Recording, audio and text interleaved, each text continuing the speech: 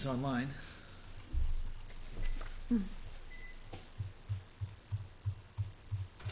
Hey, look at that. You get the microphones up, right? Good evening. Welcome to the April 1st, 2014 meeting of the Planning Board.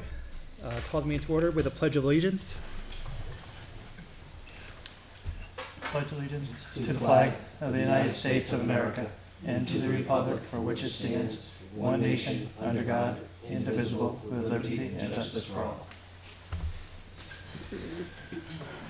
Okay. We do a roll call of members. Mike Caparillo, present. Tom Young, Vice Chair. Russell Blanchett, member, present. Kevin Bullock, present. Absent today is Bob Curtis, Joel Kapelson, and Mike Croteau. We have any public input this evening? Hearing and seeing none, we'll move on to the first item, which would be the work session for impact fee ordinance draft. So I'm going to pull that up.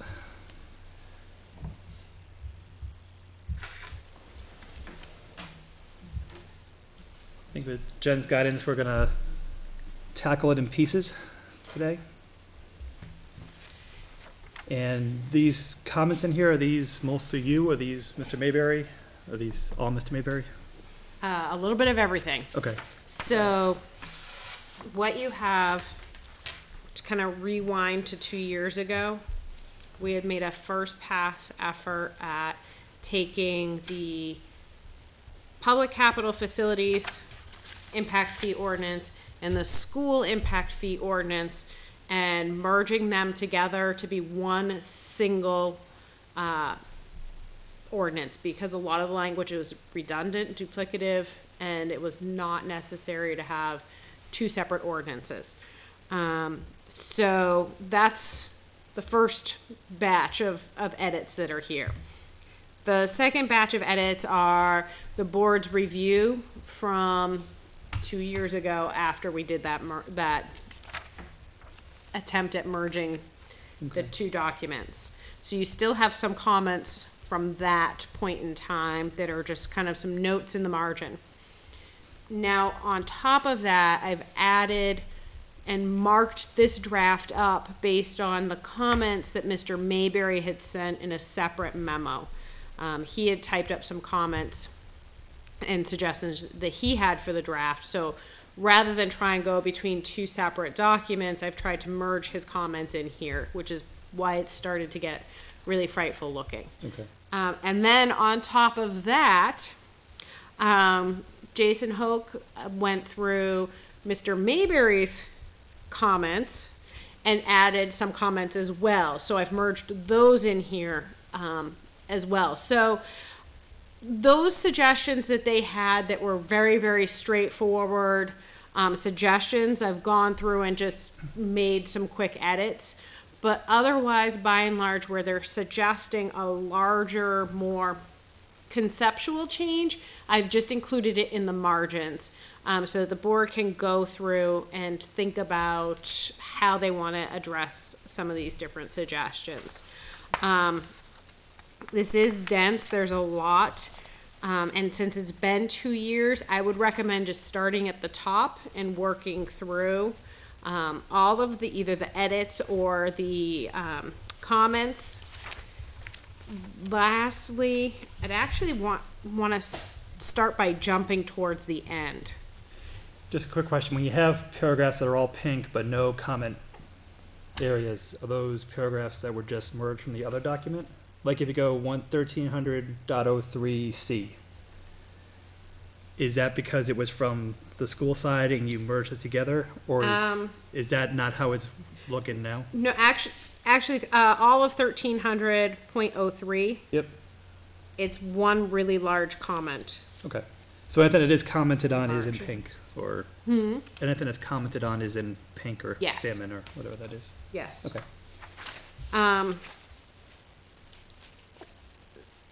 So, you know, I wanted to jump to one of Mr. Mayberry's comments that I just pasted in at the end as opposed to as a word bubble, and it's on page 10.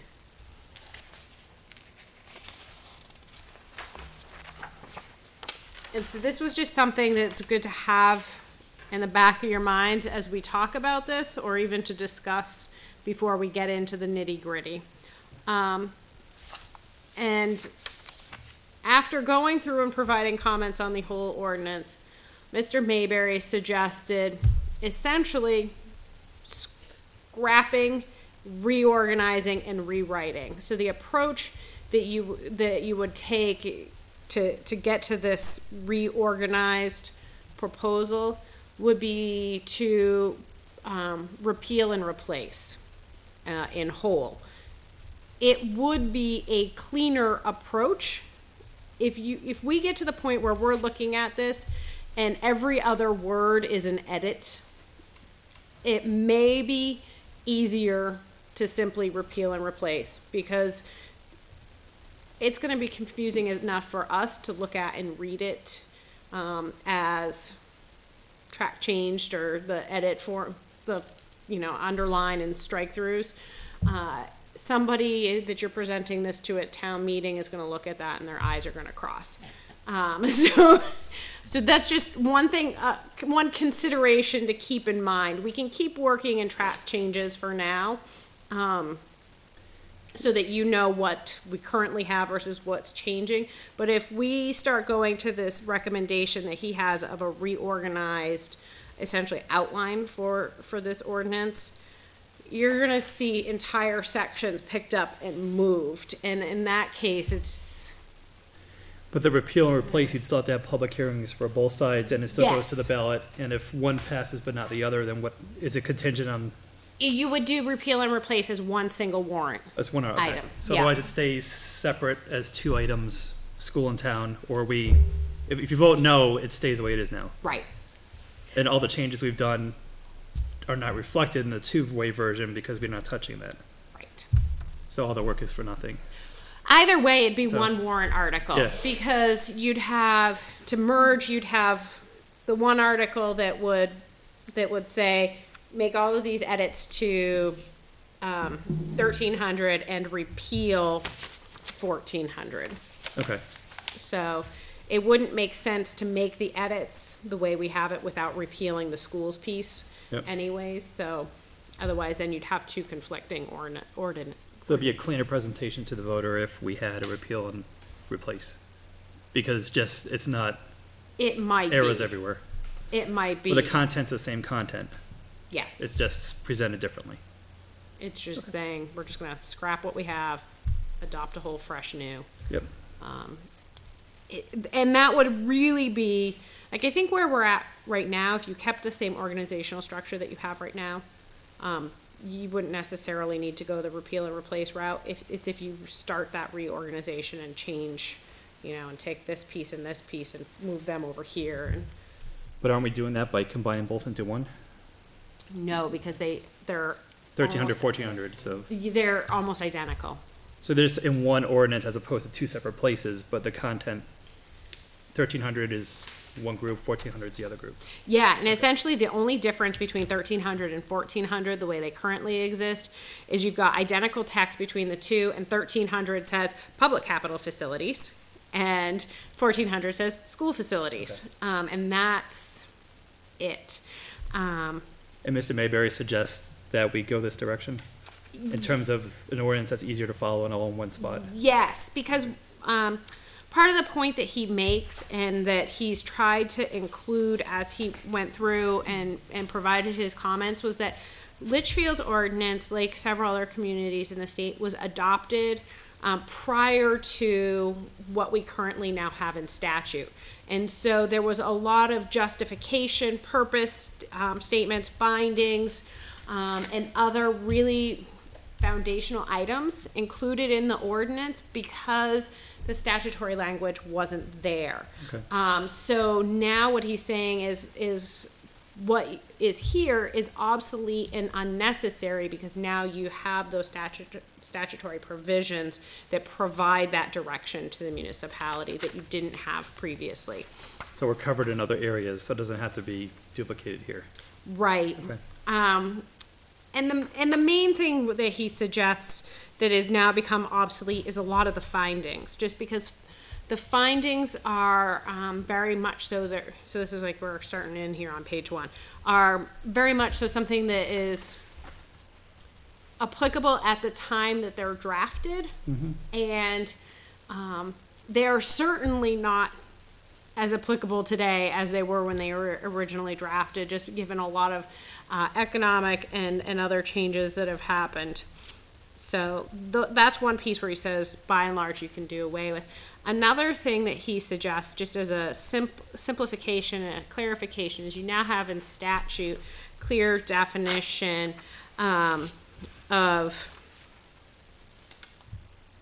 what your capital facilities are, or what public capital facilities are. And so he suggests don't distinguish even between public capital and school facilities. School facilities are included as part of your public capital facilities by definition. And so that's another just terminology change that he's just making throughout, just to simplify and be more consistent. Okay. So those are some of the kind of like big overarching elements. So should we hit it by paragraph? Is that the most practical way? I suppose Are so. we all ready? I'm ready. Are you ready? Go. Well, we just hit 01 first. I mean, that's pretty, authority is pretty straightforward because that's a legal term, so there's probably not much we need to adjust there, I would No. think. Or is there? No, the only thing I would mention though is just that anything that's in red text is either new or deleted. I Okay. think this revision, I did these a couple weeks ago, so I'm just adding Mr. Mayberry's in. This added sentence to the authority section is coming from suggestion from Mr. Mayberry, just to kind of make it broader, because then later he reduces some of your language elsewhere. So this is more just a It also beef up your starts it authority statement. defining that it's both the town and the school. Exactly. So you define it from the beginning, so I don't see why that's a bad thing, Exactly. unless anyone does. No, I have no problem with this. 02, almost done. They're so funny. Why would you take out be consistent with the master plan?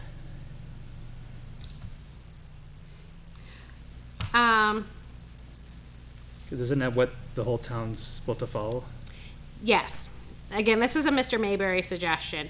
I think what he was looking to do is render things generic enough so that if you ever update your master plan prior to making amendments to any ordinances, you're not stuck in a limbo situation where you no longer match directly.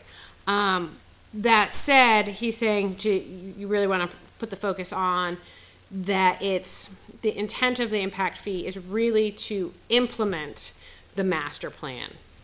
And so that's more where the focus is.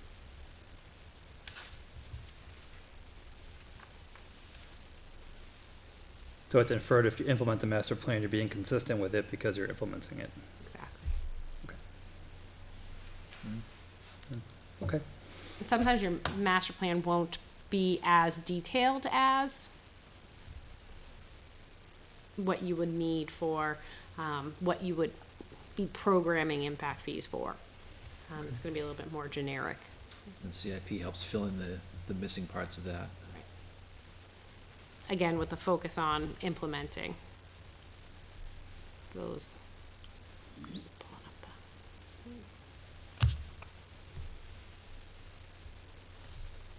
That said, you certainly can leave the consistent with in there if you. I just, Wanted to. personally, I just wanted to make sure, that- and if it's implemented, it's consistent with it because you can't implement it without following it. So it is like an extra word, I guess. Yeah. So as long as legally I'm not looking the right way, but We can keep it. Don't need to. no, I think we did just fine.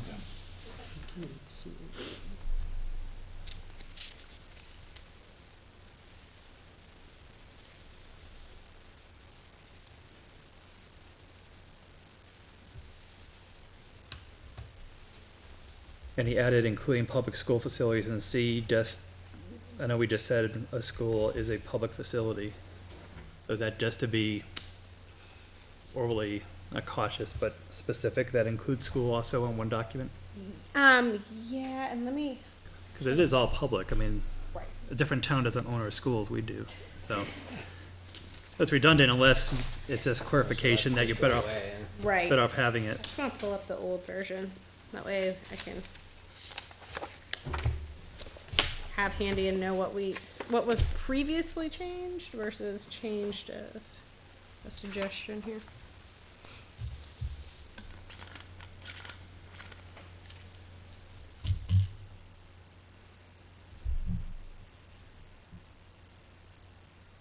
And just while you're looking that up, quick question from 2 years ago, what was, Yeah. nothing was, I wasn't here 2 years ago, so nothing was changed, obviously, right? So it was looked at, but it was tabled, or, It wasn't even tabled. It didn't even go to hearing. It was a first draft was worked on, and then we said, well, once Mr. Mayberry has some time to start working on his methodologies, then we'll revisit this. and that's why last year we had the money set aside to have him do his assessment. Mhm. Okay, so that was just step 2 of, and this is step 3, combining it all together. Yep. Okay. Yeah, so that including public school facilities was something that 2 years ago we added so that it could go either way at this point. I mean, you could include it up front in this first section just for the sake of clarifying and making sure that it's obvious. And then I think it's one of the things that he suggests that it could be a change that's carried throughout to Yep. not then specify or single out the public schools piece. Okay. Yeah, I'm because you're fine saying with it it. right in the first one anyway. Right. Yep. So There's I mean, no ambiguity, it's defined. you can go either way there. Yep, I would just keep it.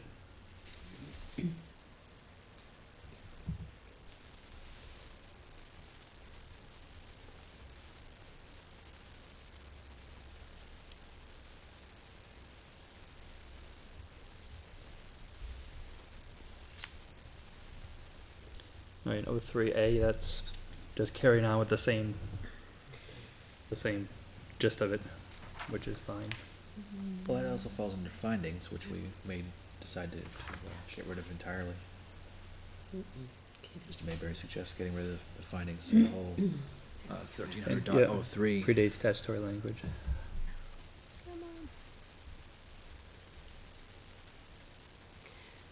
Now, So what's, I gotta pull up the electronic version here. Because my printed copy doesn't show my little lines connecting my comment bubbles to the text. Okay.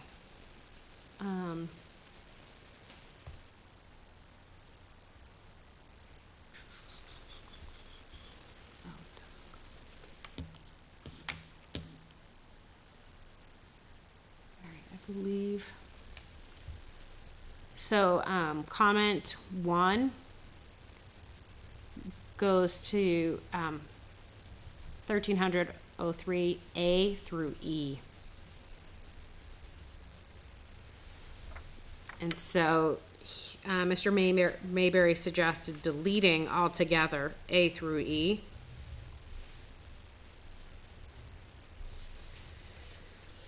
and then again, legally, we're covered in ordinances outside of the impact fees. State statute would.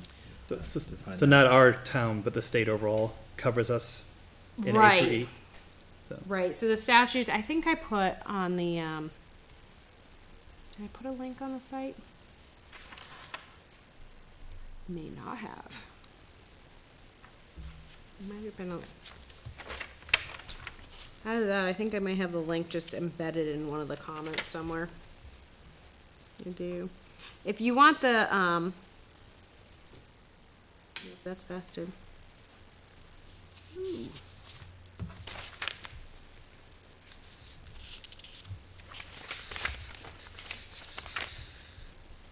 I didn't include a hyperlink directly to the impact fee statutes.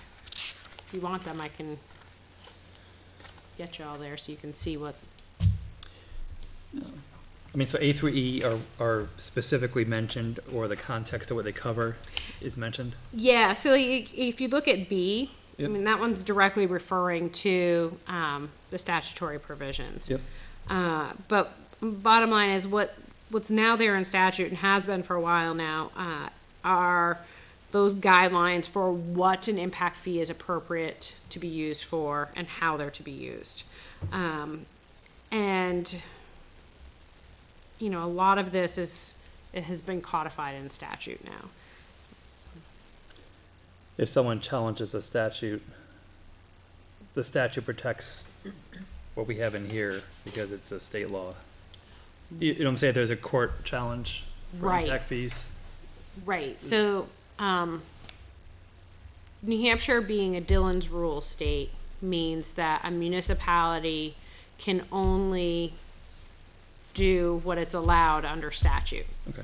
So the statute provides that framework. In some instances, the statute will say that a municipality may adopt more restrictive requirements. And in this case, it just mimics the statute in terms of what we'd be deleting.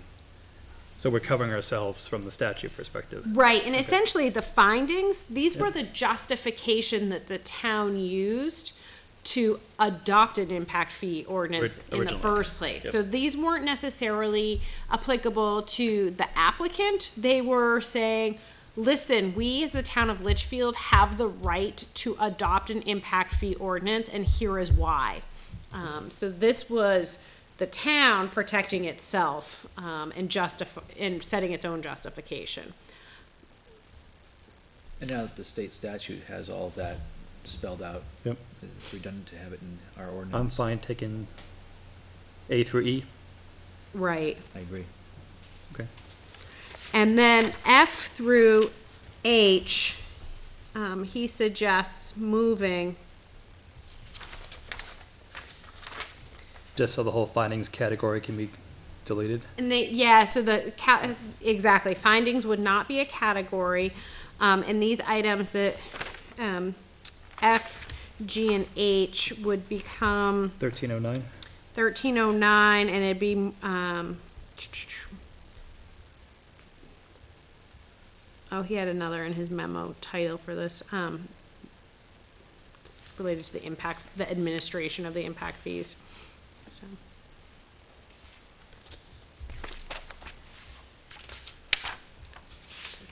Is titled.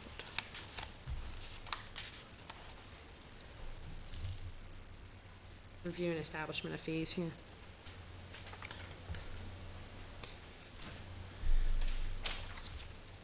So in this document, it's not moved to a new section, so are we better off addressing those letters individually and then deciding to move them? And then create a new section and then just prove it after? Okay, Yeah. all right, so you want us to go to F?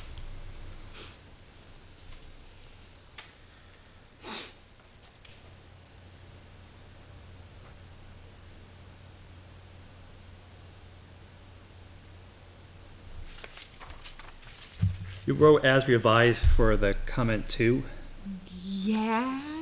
so what's that? That's going to the fees established by the impact fee schedule as revised. It was recommended to keep things generic so that each time you revise the impact fee methodologies, you're not caught in a pickle. So one of the things, again, that Mr. Mayberry pointed out in his review is that you have each of your impact fee methodology schedules cited in your regulation or in your ordinance. So administratively, that means each time you complete and update your schedule, or your not the schedule necessarily, but the methodology for calculating and setting the schedule, you can't use it until you send it to the voters to amend the ordinance. All right, What he suggests is essentially what you already do, but then you wait and you insert it into I don't know if you're waiting until you're putting it in the ordinance, but you have the ability to work with Mr. Mayberry, come up with a new methodology, hold a hearing, and adopt that new methodology. Without a ballot, As long as the ordinance says. as revised. As revised or as amended. So how, as it's written today, does it say that, as it's written today? So as it's written today, that's in 1309. I assume it would be, because that's what we do, right? The review and establishment of fees.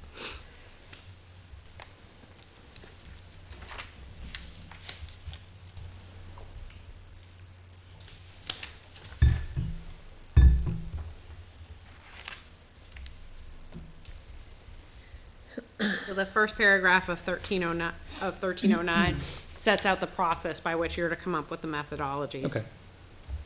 Nope, that makes sense.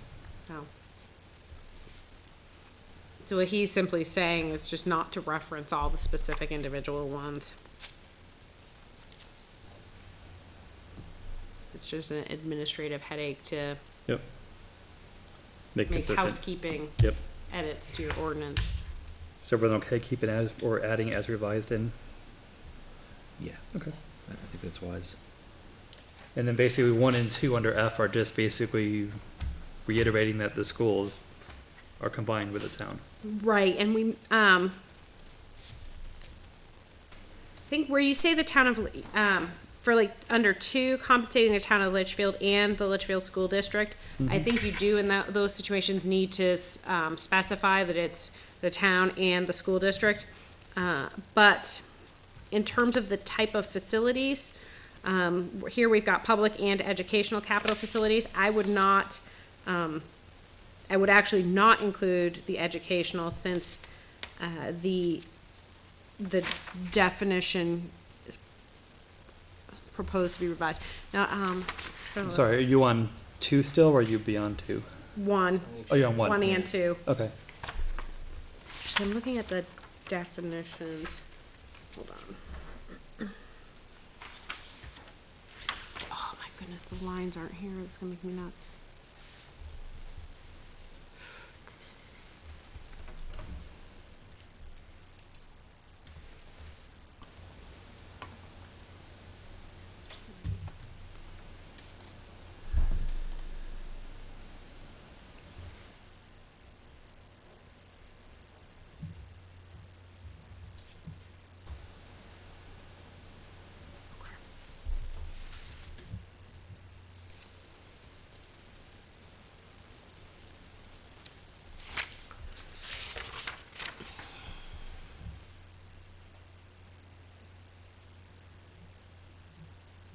Okay.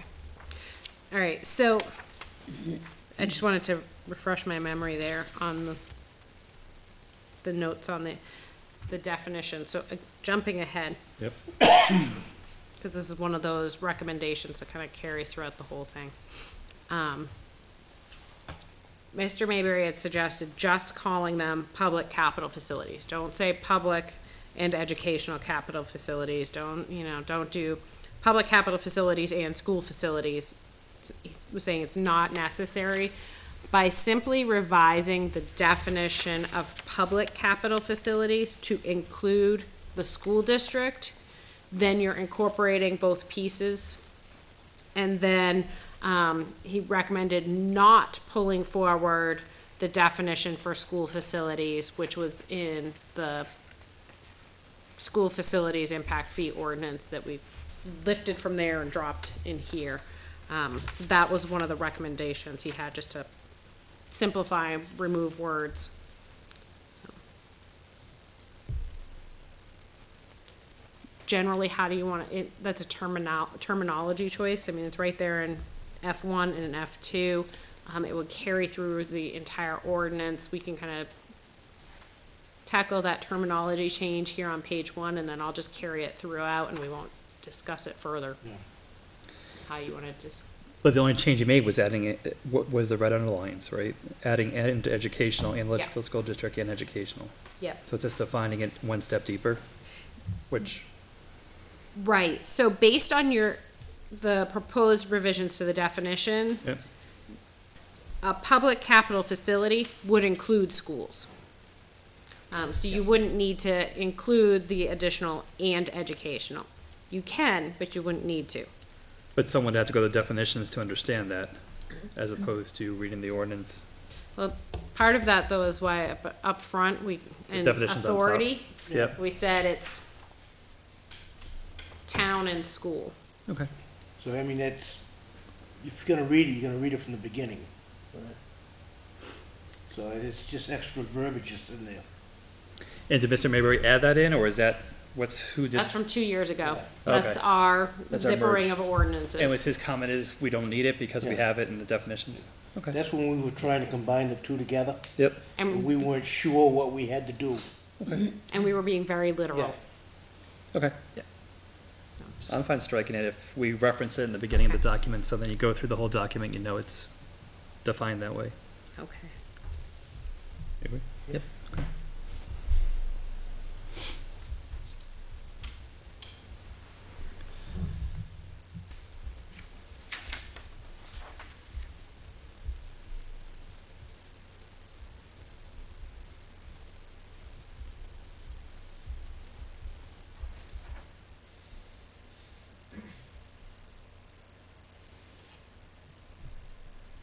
Okay. Question on G, do you have for perpetuity, like forever, have to reference every year? Is that just a legal reason we do that, or is that something?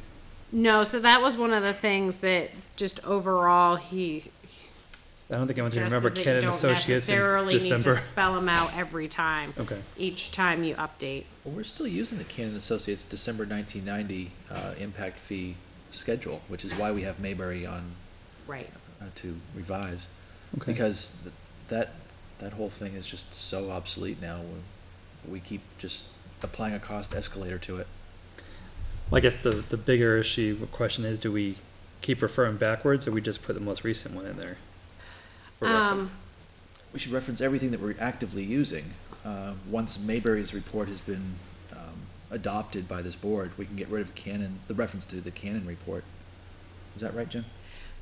Yes, so keep in mind that this piece would move to section 1309. And so the first part of 1309 sets the methodology for how you come up with these reports. So perhaps you do it as, so that reports developed in accordance with paragraph A above, and then you just don't worry about having to amend your ordinance each time a new report is adopted, is another. Is that just referenced in one area? Think so. I thought it was, but, It So- might be referenced again in 1309 in the subparagraphs. so is that why he added on G or as amended? No, that was a board suggestion from a while ago.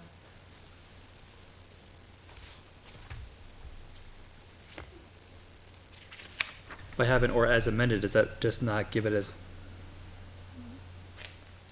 Does it not give it the, Yes, yeah, it's squishy, right? yes. Okay. So we probably should not have that because these reflect very specific documents that are accepted by the planning board, right?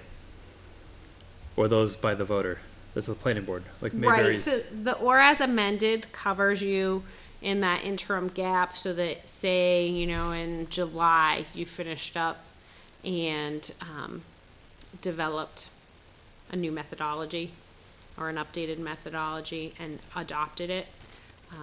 By having or as amended there, then you're acknowledging that there may be amended or updated versions Okay. that you may, town meeting may not have come around yet to be able to incorporate it into the ordinance. So you would recommend to keep that in? Just to cover in that case? Okay. So are we keeping this in this one spot, or are we moving it, you mentioned 1309? We could Yes. reference up to this spot Yeah, Or we better so off pasting F, it- G, and H would relocate. 1309. to 1309? Okay.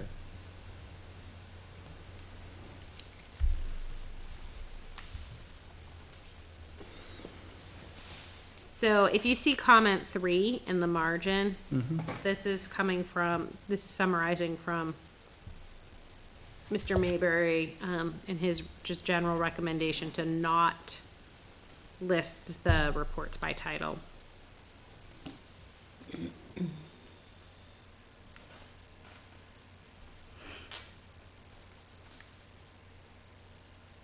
What would we list if not by specific title? So, That report. right, so here's the thing.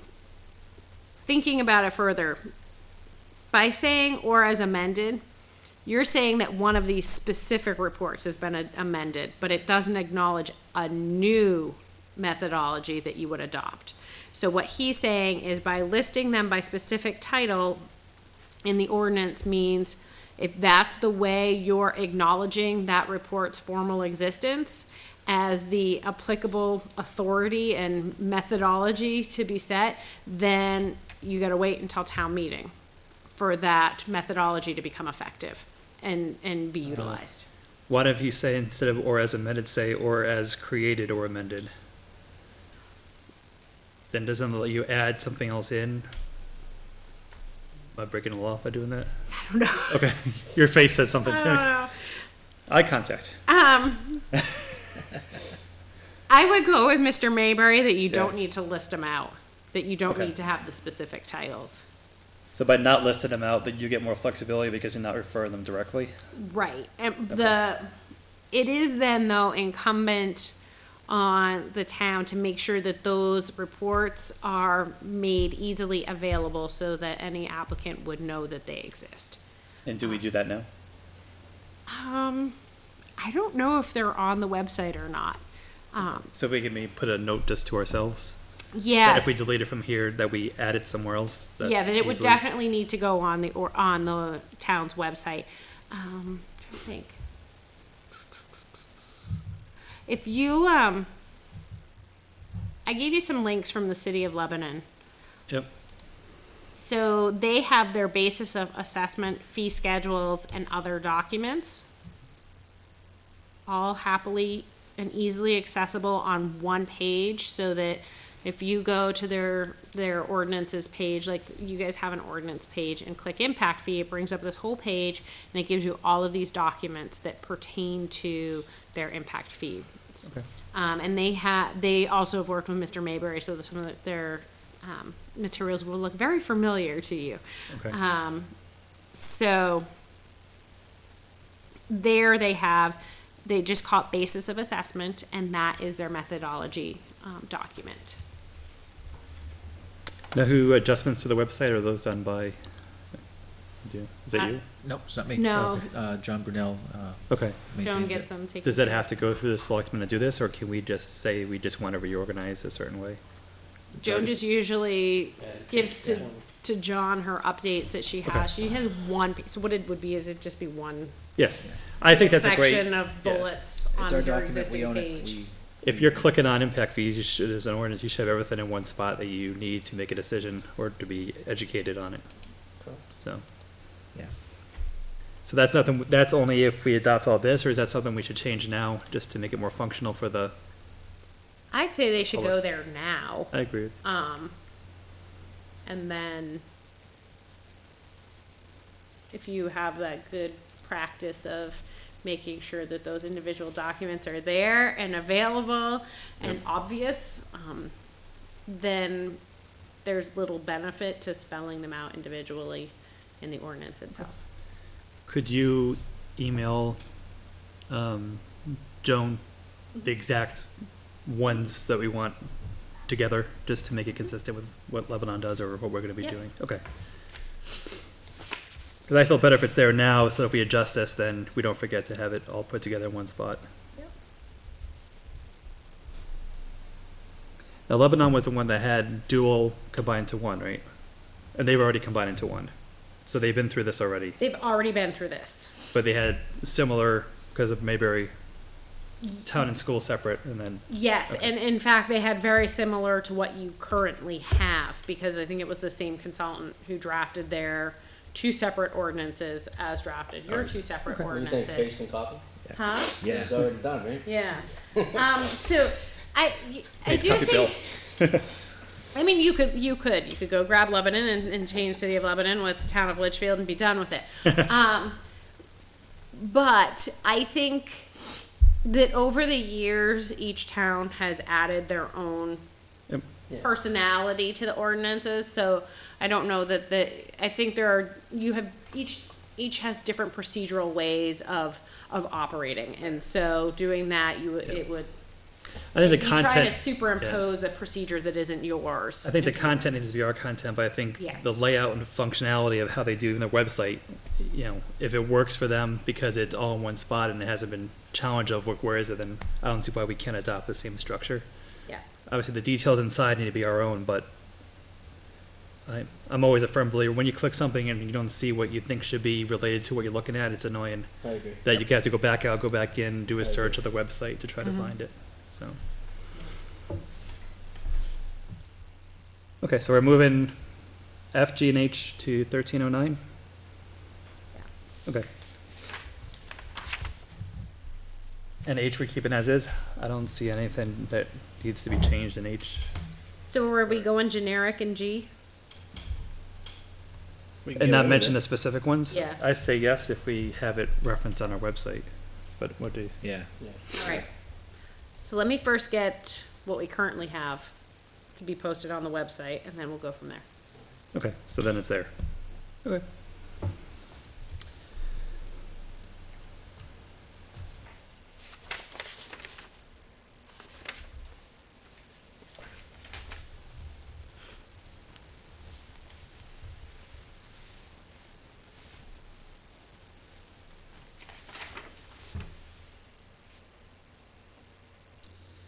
Okay, so moving on to 04.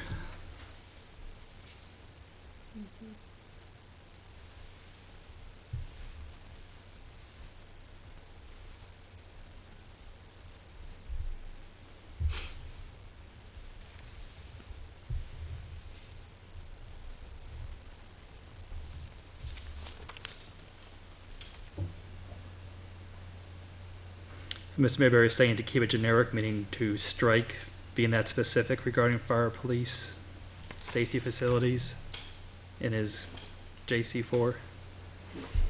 Is that where he's saying to keep it generic, or is he saying somewhere else? Hold on.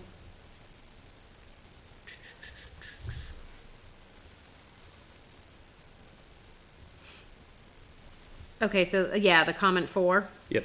All right, that goes to 1300.04B. Mm-hmm. Yes, so the B, language in B is language that we had come up with 2 years ago when we were working on this. And what he's saying is that there is, the definition of impact fees in statute is very specific as to what you can collect an impact fee for. Yep. It's also, though, it also includes many things that you don't currently collect impact fees for.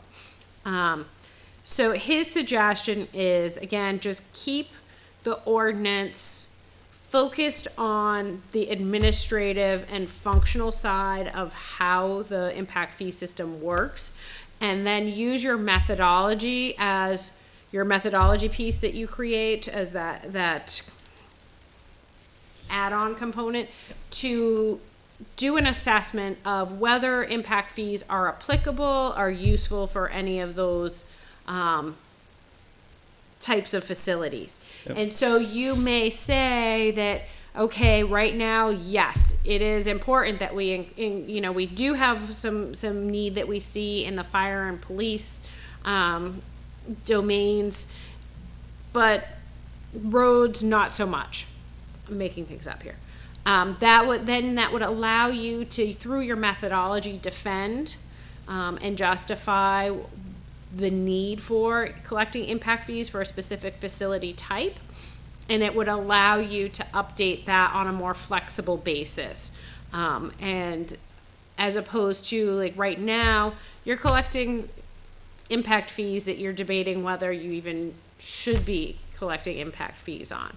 And so his point is leave your language, outside of the definition as just public capital facilities.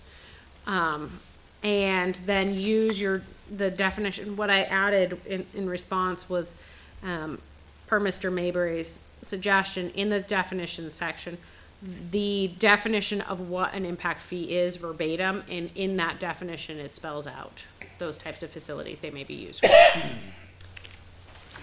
So And then procedural question, if we adopt this, eventually this goes to the ballot and it's put in place, and say they don't collect school impact fees for the elementary school because enrollment's down.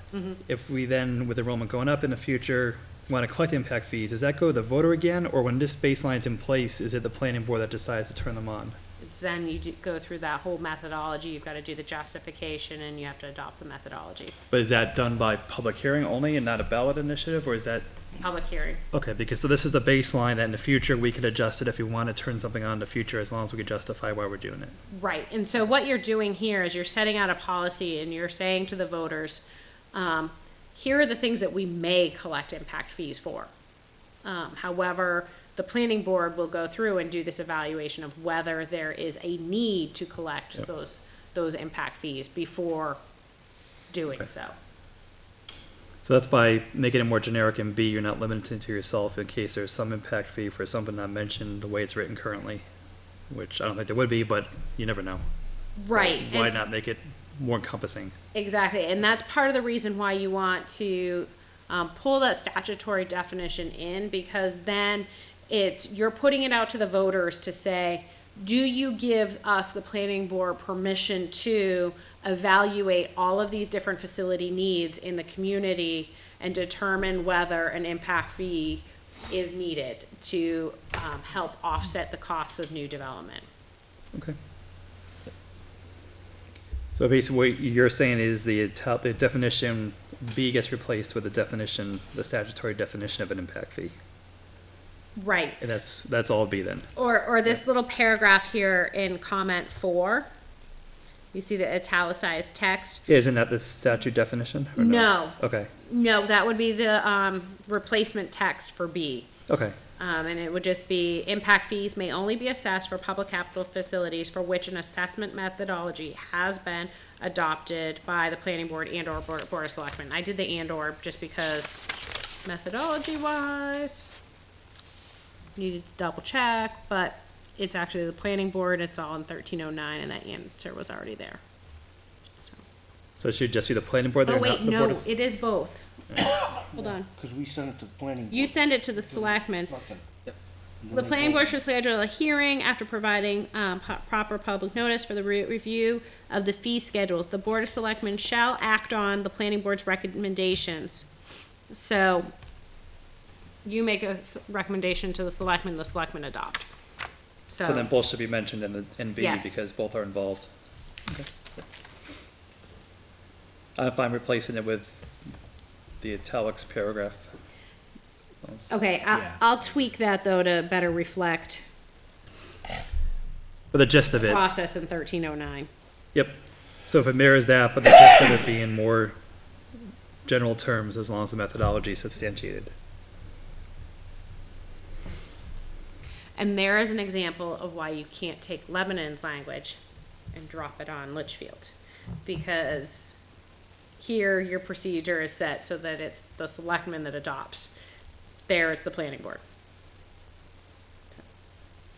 And have we always been there since 1990? That's the planning board selectmen together? Is that Be my guess. I believe probably? so. I don't know. Frank was here, he would know that. He was Frank would know he was a that. selectman since 90. All right. I think it's good having two sets of eyes looking at a situation too, and not just having the planning board decide it. So, Yeah. all right. Moving on to C.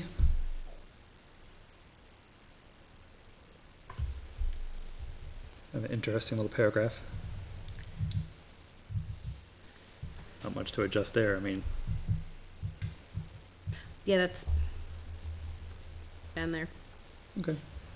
You can adjust if you want. No. I see enough red already. So, D is now ed, so is D E and D now, or are you? No, it was, so what's there as B Yep. is new. Okay. What's there as C Yep. used to be B. Okay.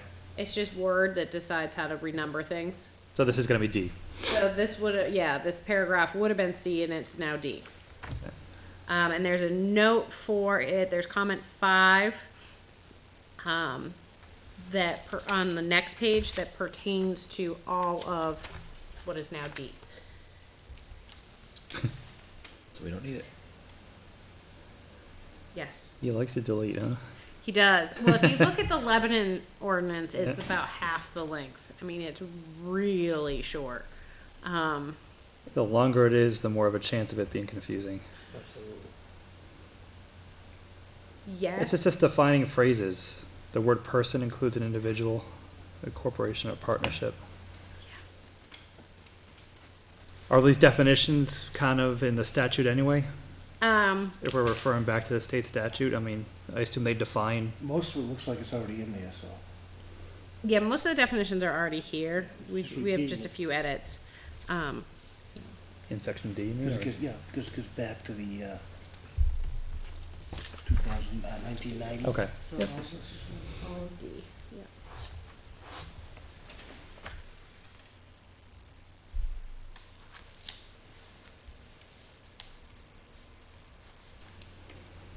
So you mentioned why only applicable to this article and not the entire Zoning zoning ordinance. ordinance? Yes. Okay. So this is generic language that whoever the consultant, my guess, my They interpretation. charge by the page? No, my guess is this is generic language that whoever was the consultant thought was important that be included in a zoning ordinance, in terms of, how do you interpret the ordinance? And saw that you didn't include these provisions, so said, well, I'm gonna at least make it sure it's there and included within the product that I'm providing for the town. Okay. And so plunked it in there. Mr. Mayberry's point is, why is this only applicable to the impact fees and not the entire ordinance if you're gonna have such language like this? And I think his thing was more, this is really common sense. Things like the phrase used for includes arranged for, designed for, maintained for, or occupied for. Just like little things of how you interpret individual phrases. They must have edited this sometime in the late 90s So, to put the definition of is in there, so you know what is. Is that a Clinton comment? That was awesome.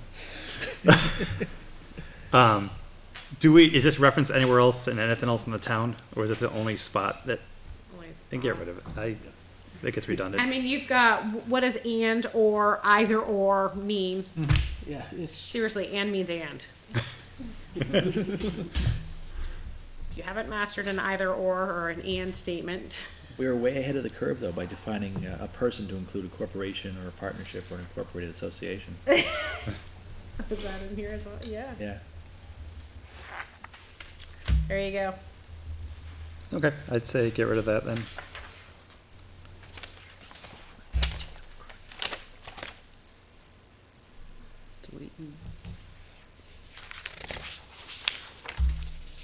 Delete all of D.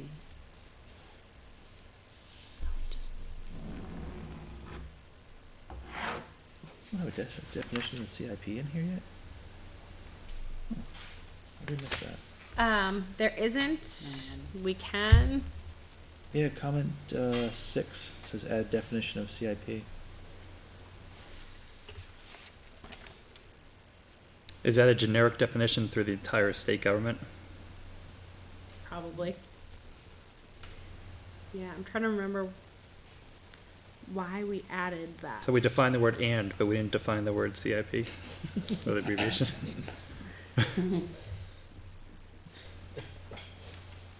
There's two ways to look at it. If you were in this trade, you know what that is, but until a couple months ago, I didn't know what it was. So if you're a taxpayer reading this, you should probably define what it means. Okay. Just because it saves a question at town meeting too. Yeah. Okay. Is there a generic definition that you could pull, or? I'll find one. whatever. Okay. Yeah, there's probably something in statute we can use. Okay. Yeah, I'd like to see that. Yeah, the more we can lift from state statute, the easier it is. Right, so 1301.04 is literally copy pasted from statute. What I'm thinking now is it'd probably be good to reference that language that I lifted. Yeah. Per RSA. Per RSA, yeah, exactly. Per. And also, should the RSA ever change? I was gonna say that if the RSA does change, does it automatically go to the new RSA language if you reference it, or if you They lift don't it? change the numbers.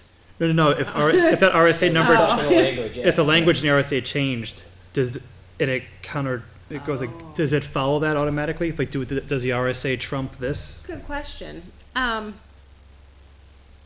how often does the RSA content It's change? actually a good question. We're running into a situation with that with what happened with recon. Oh, Where okay. where the process of trying to get an RSA change because of language in it. So.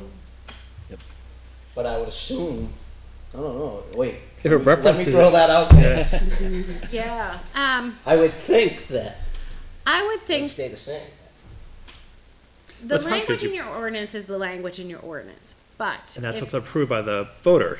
Right, but if you put a piece in there that says, you know, an impact fee per RSA 674-21, et cetera, is a fee or assessment imposed, then if there were ever a change to the statutory language, it wouldn't necessarily be, it's not gonna automatically be adopted into your ordinance. You'd have to revise it through town meeting, but you could then say, you know, if you're working, you know, with your applicant or you're working within this framework, say, okay, well, that's how the statute changed. The statute trumps my language. Therefore, I'll defer to the statute until I can get it updated, but you'd be stuck in a gray limbo area that you would definitely want to place a call to council and say, okay, you know, it would depend on what changed. Can you define the RSA and say per RSA blah blah blah blah blah from 2014, bam, and that way if the RSA beyond 2014, I wouldn't include the year. but then you're locked into it holds true to the meaning of when that RSA existed.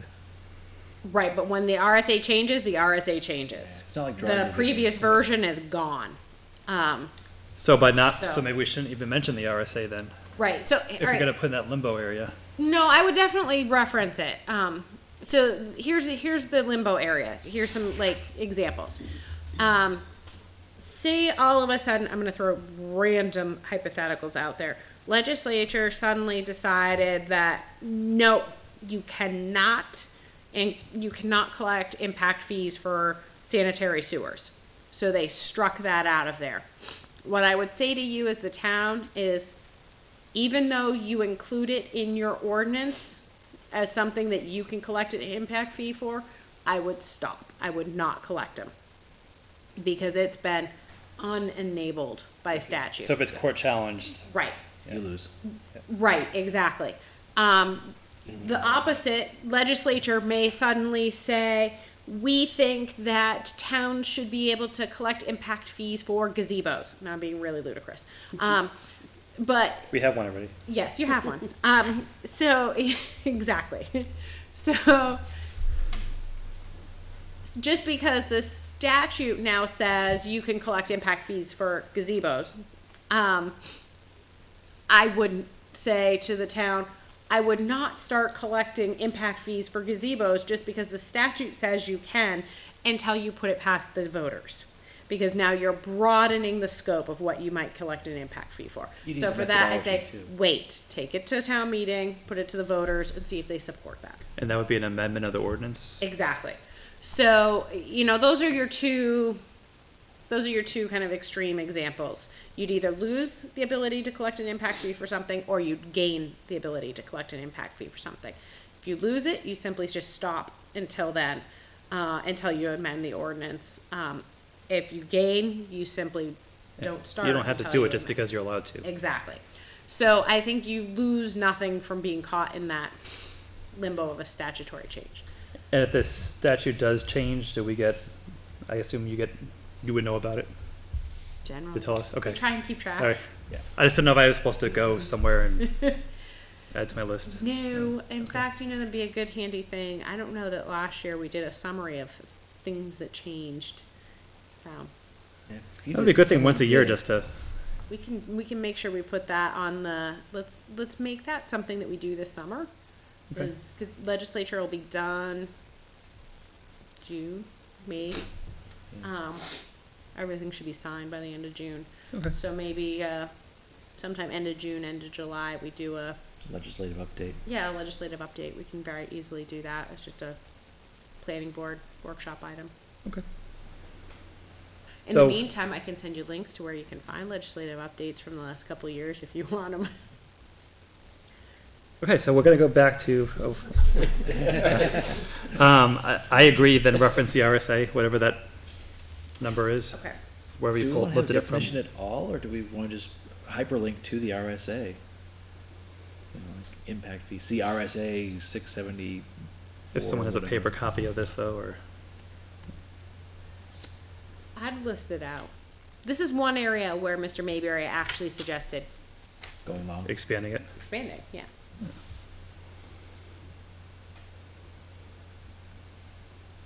So there's nothing, well, he can't argue the RSA, so I guess he's, as it's written is as it's written, because it's exactly how it's in law. Copy, Okay. paste. Well, that one's easy.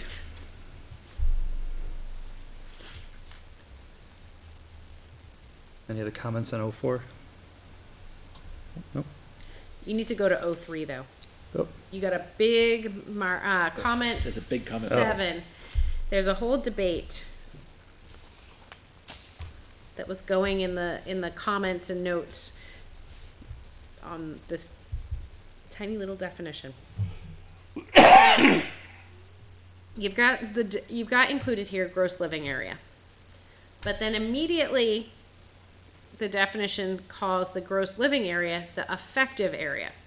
So gross living area, effective area, net floor area, and gross floor area are terms that all have specific definitions. Your gross living area is not your effective area. So gross living area, like a basement, unfinished basement. So I would even say that gross living area is a mix-up of terms. Because when you talk about the gross let's put the word living aside. So if you take for a building the gross area of the building, it's all of the space under the roof. Your footprint times your number of floors. Exactly, your footprint times your number of floors, regardless of whether it's habitable or not. So gross and living don't go together. If you wanted to get at your habitable area, the actual kind of building universe term is your net floor area. And that's the area within your gross area that you live in. So you deduct out your stairwell, and you deduct out your basement, and you deduct out your closets. It's your habitable space.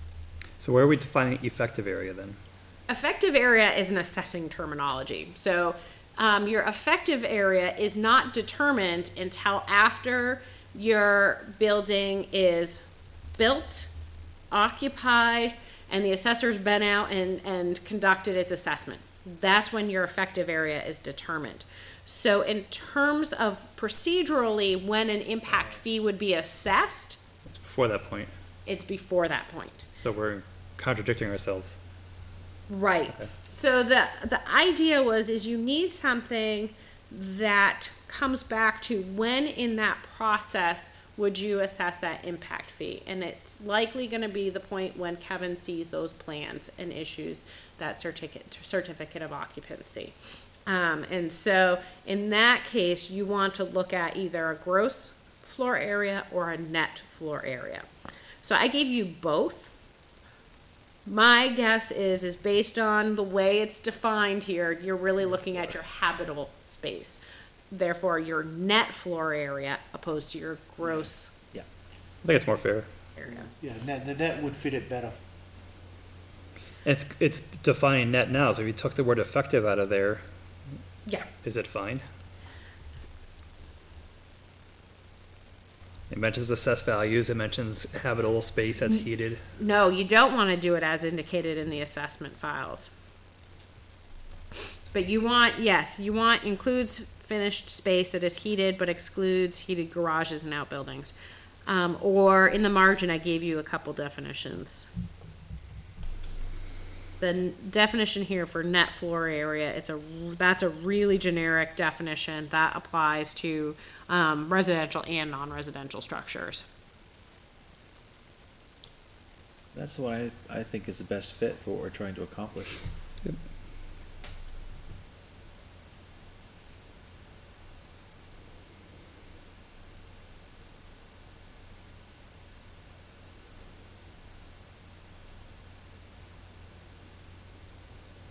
So interior vehicular parking is a fancy word for garage. Yeah. If it's habitable, it has to have heat, right? So Yeah. so that's, yeah. So you recommend the net floor area definition as Yeah. written in the, margin? Yeah. Like you said, like Russ said, that's it.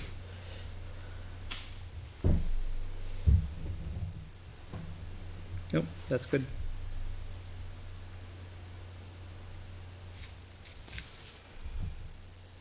So that'd be striking all of O3 with Yeah. net floor area definition?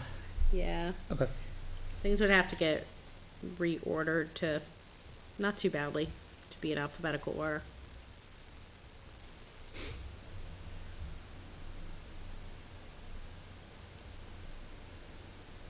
But the whole gross living area definition becomes net floor area. Floor area. Yeah.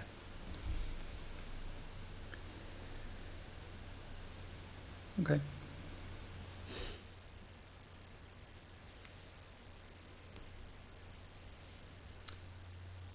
You good with 03? Yep. 04 we already did. We'd define the RSA. 05 defines new development.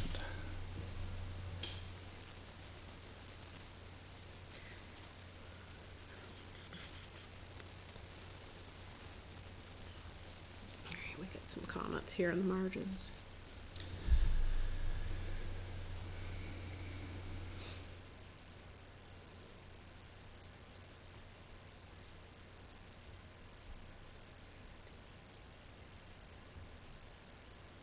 So about the Lebanon definition, it's more what you put in and not necessarily the bedrooms. Well, it says living space to existing dwelling unit that increases the number of bedrooms. So we're taking out the number of bedrooms part of it if we go with what Lebanon has. Yes, this gets back to. Like, why would you reference bedrooms? Huh? Why would you reference bedrooms? So this was a whole debate that we had when we were trying to do this I missed all the fun. 2 years ago. Yes, you did. This was an hour debate, I think, Yes. if I remember right, on what are we collecting the impact fee on, and what's creating the impact. Is it the space? Is it the number of bedrooms? Is it the size of the house? It's what if someone does a renovation and expands their house? How do we capture the expansion? So one of the things that the board was talking about was that it's your number of bedrooms that's directly correlated to the number of children that you create and thus impact on schools. So that's what the I could get comp. into that debate. There's a lot of people today that go out and buy a 4-bedroom house and have no kids. That's true. So how does that impact schools, right? That's how today is. Yep. A lot of people are really focused on their careers and not so much kids, so. But if you look at Mr. Mayberry's data, you see that there are definitely more kids per household in the houses with more bedrooms. Of more recent vintage. Of more recent vintage, correct. But I think the point here, though, is we need to think back to what the guidance was that you gave Mr. Mayberry on how you wanted to structure that impact fee for residential structures, and it was based on the square footage of the structure as opposed to the number of bedrooms or anything else. In which case, it isn't really applicable. And so the question would simply be, is it the creation or the creation and expansion of a dwelling unit?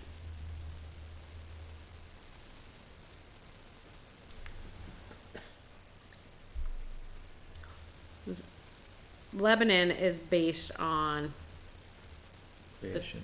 creation, or an increase in the number of dwelling units. So if you were to take, for example, a larger home and say, you know what, I'm gonna split it in half and create 2 apartments in my what was a single family home, then the incremental addition of a dwelling unit would be subject. So it's additional bedroom in a current house, a dwelling unit? So The if you- bedroom is not the dwelling unit. The So dwelling if you unit add another is- bedroom to a house to expand your house, you wouldn't be hit with more impact fees because you added 1 bedroom. The dwelling unit's a standalone Right, dwelling. right.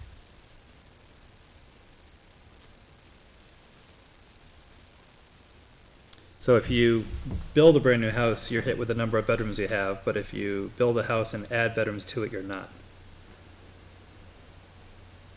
No, it's Is the, that, it's the net floor area, so then why do we reference bedrooms then if we're going to do the, because that's what the board, 2 years ago, that's what the Oh, board right. That was the figured. direction. so that of- This is contradicts. where your Right. children come from for the school. If you increase a bedroom, you have another child. So we're contradicting the other sections of this then? Contradicting your methodology you Yeah. talked Yeah. about. So we have to adjust this. The alternative fits in there a lot better, I think. Yeah, the only question I have is it doesn't capture expansions. And so is that something that should be captured? In the beginning, we didn't want that expansions, way Okay. back in the beginning. Yeah. When we say expansions, do you mean expansions of bedrooms or adding a honking living room? Like you have a Adding- 40 by 40 Any living kind of room? addition to the house, wasn't Yeah, there? 'cause I don't really think you the, should pay impact fees on adding a garage or a living room to your Yeah, 'cause house, C even though covers it's the expansion. habitable. The additional square footage. Of non-residential. I got a big issue with the way they assess houses to me personally, but, Yeah. you know what I mean? You work hard to make your house what it is and you get penalized for it. It's just ridiculous. So if we take the Lebanon definition, that's basically just saying if you add a dwelling unit, it's not covering expansions at all. Right, so it'd just be the addition of a dwelling unit. You know, Which I honestly, think that is a- makes sense. But that's the Yeah. purpose of an Yeah. impact fee. Right. Yeah. Yeah, It's something new. right. I agree. Okay. So. Good job, Lebanon. All right, so we'll take the Lebanon. Hasty copy. For both A and B.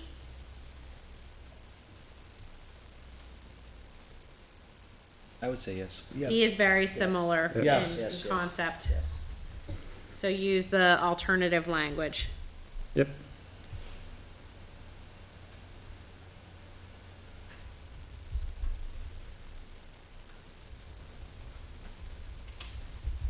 Keeps it simple. I'm looking forward to making the next round of revisions. Looking forward to seeing far fewer. How you gonna comments. fit it? Yeah. That's the Opening the upside of page and not it. seeing red, Yeah. right? Yeah, that's the upside of it. Fortunately, the track changes are just gonna keep getting worse at this point. So, Just turn it off when you're viewing it. So C and D, we're fine with the way it is. That's the non-residential section. Yeah. Comment 10 goes to. Yeah.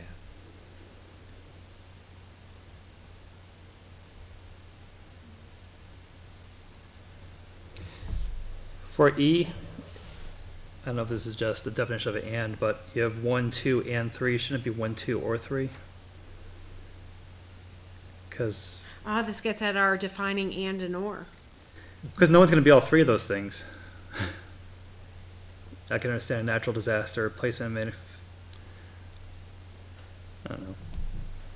The way you read it, you seem like you have to qualify for 1, 2, and 3 in order to be exempt from it. Right. Which should be 1, 2, or 3. If one of the three things happens to you, the chances of all three happening to you are pretty. You got no luck, or Yeah, it's a bad day. that's a bad day. So I would just personally just put an or instead of an and. Just it's semantics, but Right.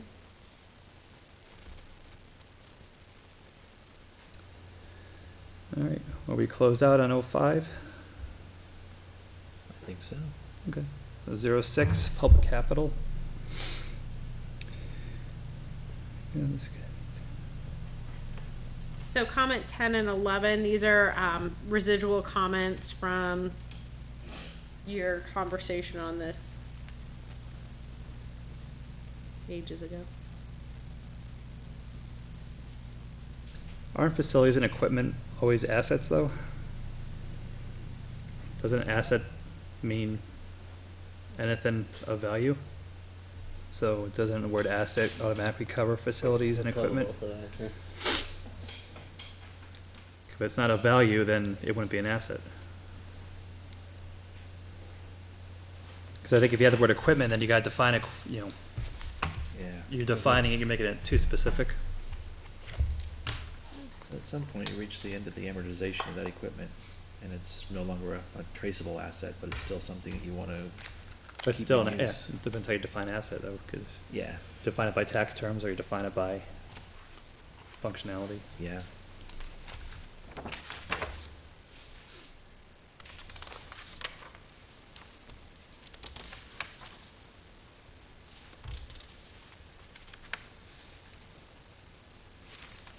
Oh, I see in comment 11, how our capital. So just to give you a comparison, Lebanon's is 6 pages with giant font with lots of extra space. For what public capital facilities are. Yeah, their whole ordinance. From with big font. I like big font. Probably read it from there.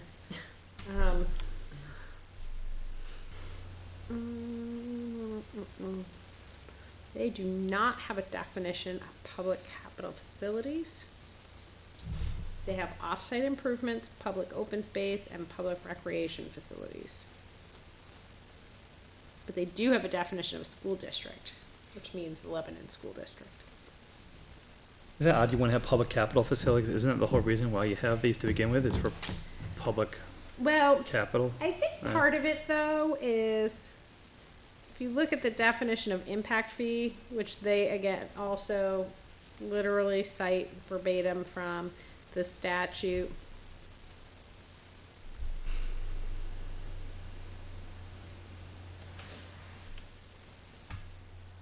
It has essentially a definition within, it's a, a definition within the definition.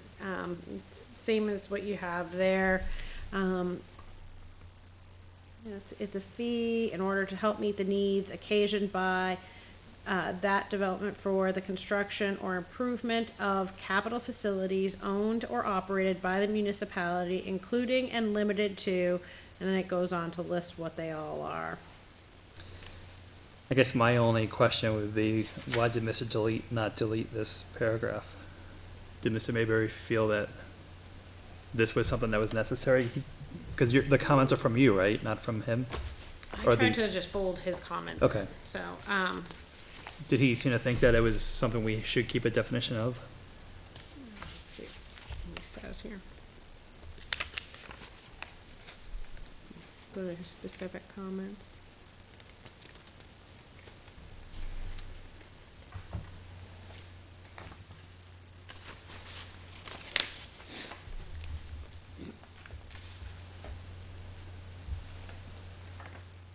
He didn't really have much to say other than some of the edits that I.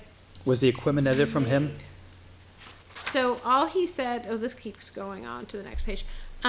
He just said, relative to the definition of public capital facilities, to the first sentence after the town of Litchfield add, or the Litchfield School District. In the second sentence of the paragraph, delete the phrase, or with facility replacement which do not increase the capacity or level of service.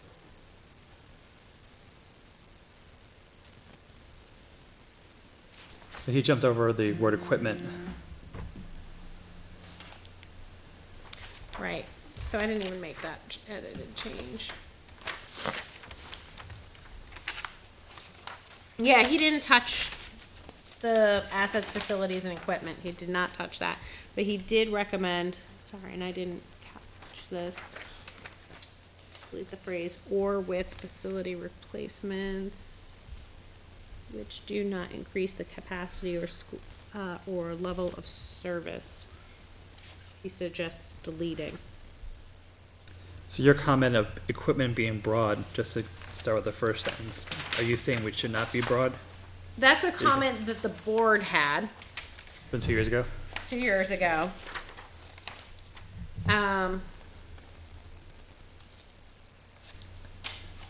Even if you kept the word facilities, I think assets and facilities basically covers everything that an impact fee would touch. Because all the schools are facilities Right, ooh, and their assets. yeah, let me, Town buildings, same way. Any equipment could be an asset. yeah, I'm just trying to think of if there are some instances, where you might generally refer to something as equipment. Like a skid steer for the transfer station.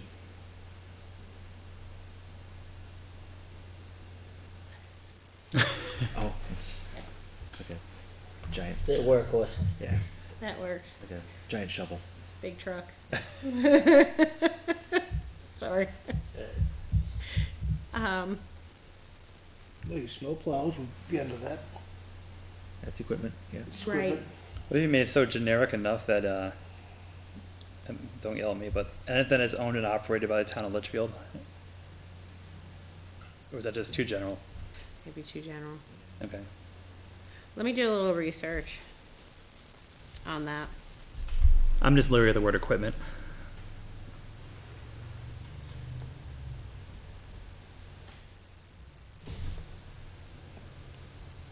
Yeah, 'cause that would include also all your fire apparatus. Mm-hmm.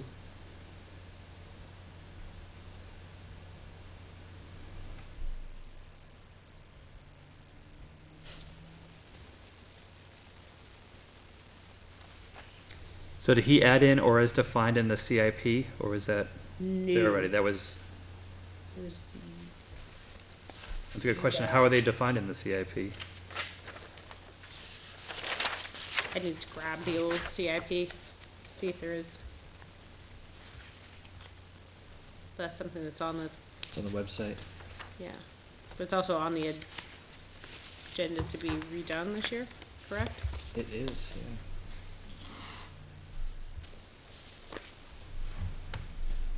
And there's a separate committee that's supposed to be working on that? So, I believe the selectmen are out in front of that already. all right. Yeah. So just be something that we'd wanna coordinate. Yeah, Yep. maybe. All right, so let's just leave that as a placeholder Yep. comment bubble as a reminder.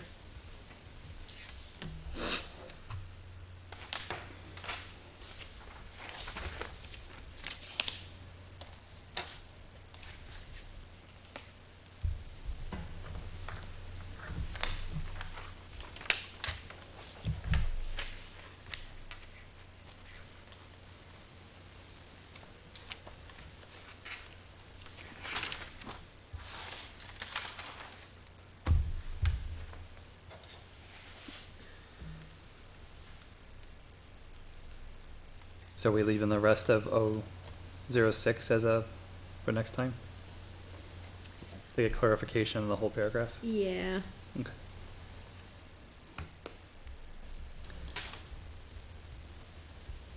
And I'm assuming 07, by adding Litchfield School District in 06, there's no need for 07? Was that his comment, basically? Correct. That it's redundant? Yep. So if we were gonna be consistent through this whole document, then I think we should delete 07? Yeah. Yes, I would say so. Because it flows with everything else we've done?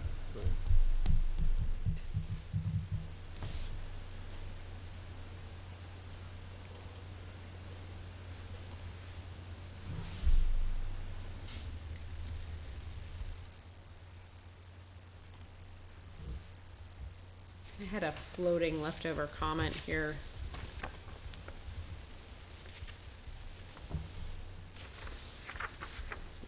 Asking what is an incremental impact?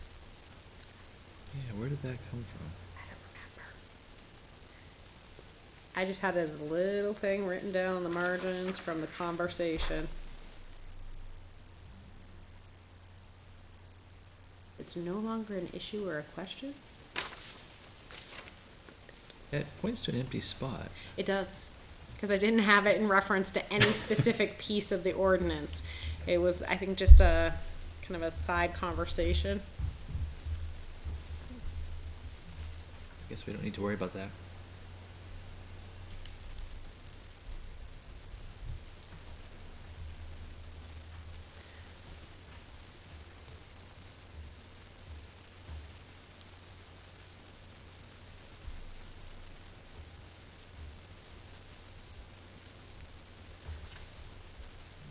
The hyperlinks to the RSA. Yeah, this is to the vesting statute.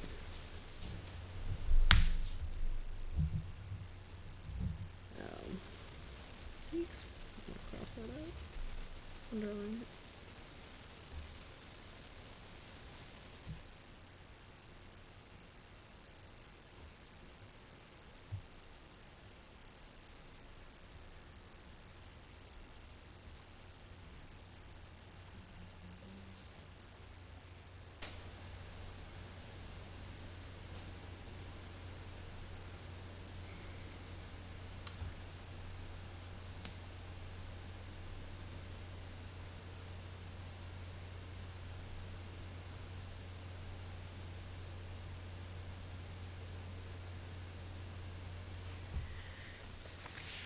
Let me pull up.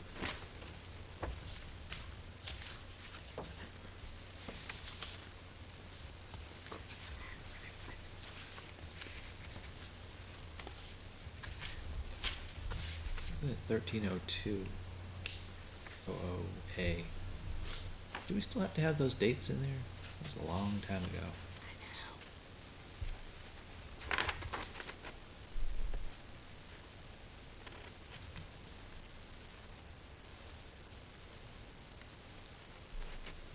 And does it cover schools? If we delete B, does A cover schools though? Just because we're one fee schedule, but you list out public library, public recreation, I think it was, municipal office, public safety. So you define all those, but you don't define the schools in there. No, it was the differential or the distinction between A and B is what would require an impact fee to be triggered. So only new dwelling units would pose an impact to school facilities. Someone building a new store would not pose an impact on schools, therefore an impact fee would not be applicable. So it's setting a different definition or trigger of what would impose Okay. an impact fee. So we're not getting rid of B, we're firming up B. So still keeping B in there. B is being pulled from section 1400. Okay, that's what's, Yeah. okay.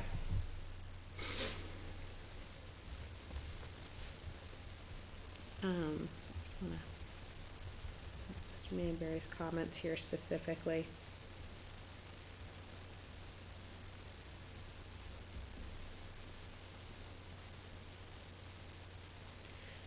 That was just a terminology.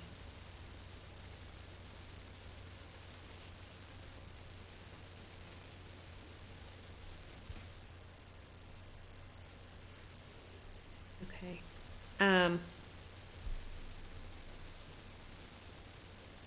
So regarding the vesting piece, Mr. Mayberry notes, under paragraphs A and B, there is reference to vesting under RSA 674-39.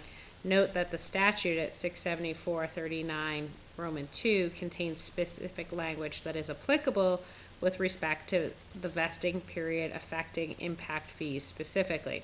So if you go and read that statutory language, it says that an applicant is vested from subsequent changes in subdivision site plan or zoning, etc., except impact fees. So my read is that they are not, like, the vesting does not apply to impact fees. They can still be collected from it.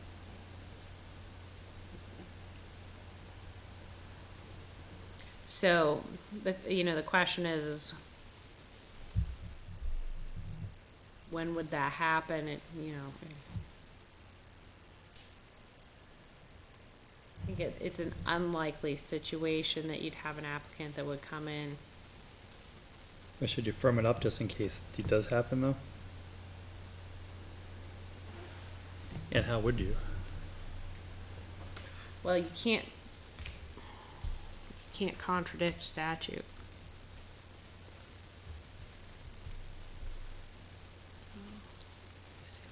Link will work from here. Tab.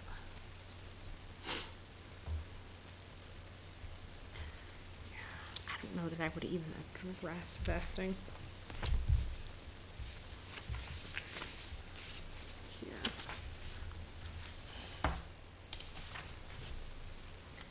Oh, Lebanon, where are you and what did you write? Is this one section where we may want to get further clarification before we decide anything? Okay. Just like the other one? I can do a little more research.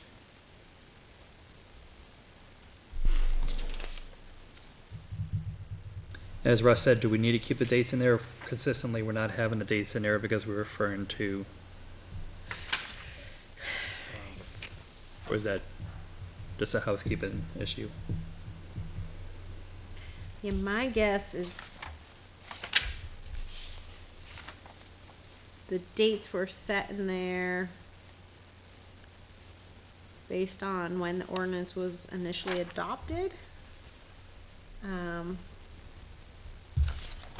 And so there was probably a clarification that of when it started or went into effect. Yep. So if you applied before the specified date, then So it's irrelevant now because It was 23 or 4 years ago. yeah.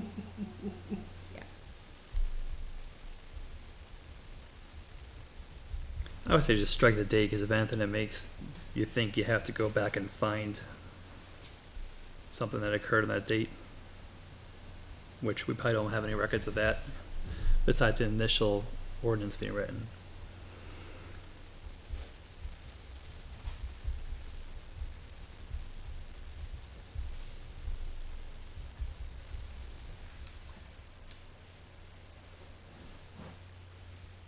Yeah, if you could just get more information on vesting.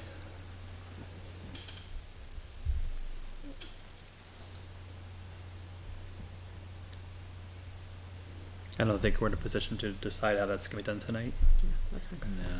No. Alright.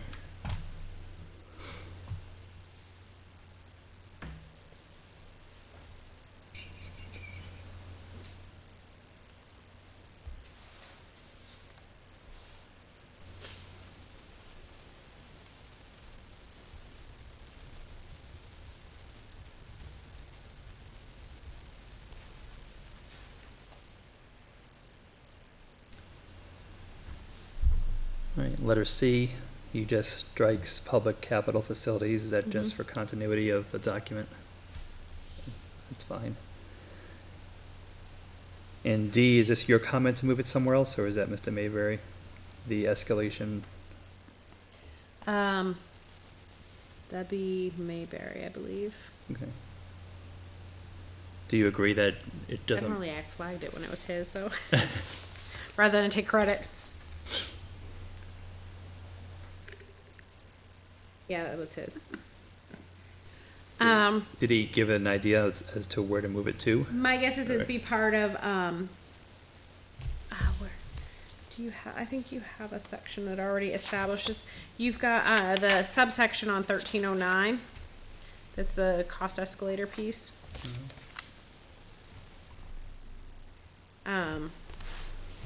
So, yeah, it didn't make sense to have it here, because you've already got the piece on, in 1309, that is specifically about how you would apply that cost escalation factor. So would it be moving it to that section or deleting it altogether because we already defined it somewhere else? Because he's saying to move it.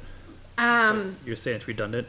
I'm saying some of it may be redundant, and so in the process of moving it, section 1309 might need to get reworked to make it flow and We're probably Remove not that. gonna get to 1309 tonight, so could you move it to 1309 for the next meeting? And then we could adjust the whole paragraph? sounds good. When you do get to 1309, there's a comment in there about this. Saying insert here? I don't want to give any spoilers. I don't remember. Did I tell you? Oh, yeah.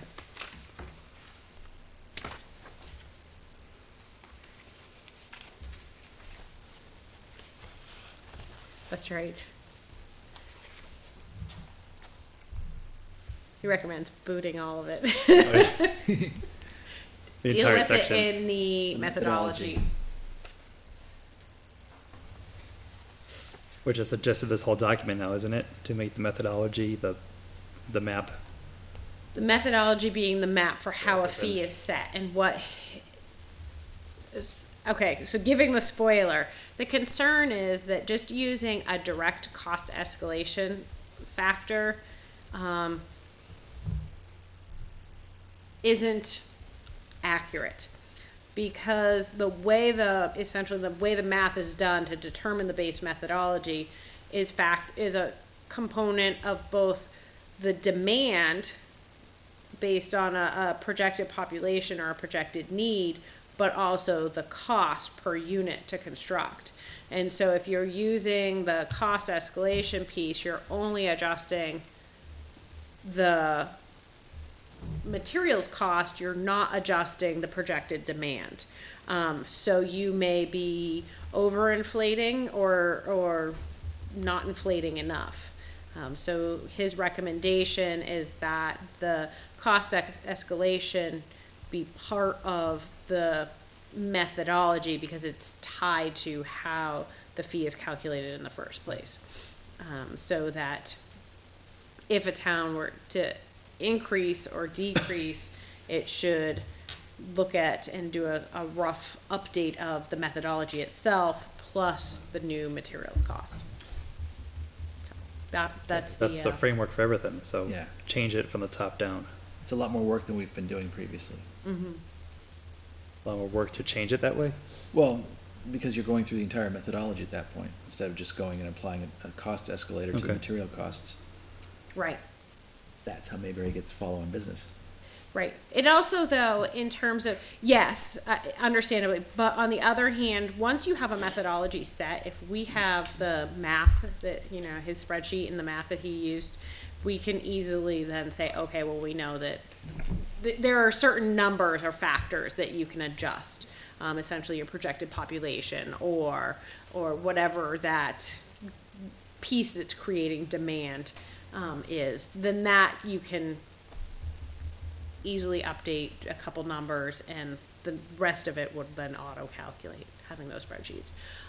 So it's not really that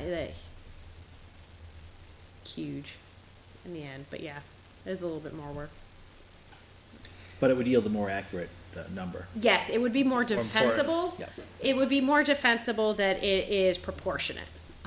And so with, I should remember the name of the court case off the top of my head. I'm not remembering it. Court case from this past, Lebanon? just a year ago. No. Florida. Federal court case that made it to the Supreme Court, but it was getting at offsite exactions. And so there is greater kind of scrutiny on impact fees and any other offsite exactions that come along with a development application.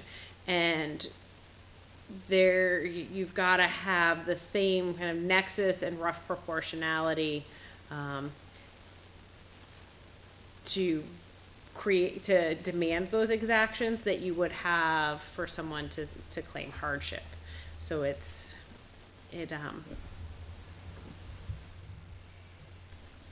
so there's a little bit, and so I think that's part of the reason why he's promoting the more defensible methodology for updating the cost of the schedules.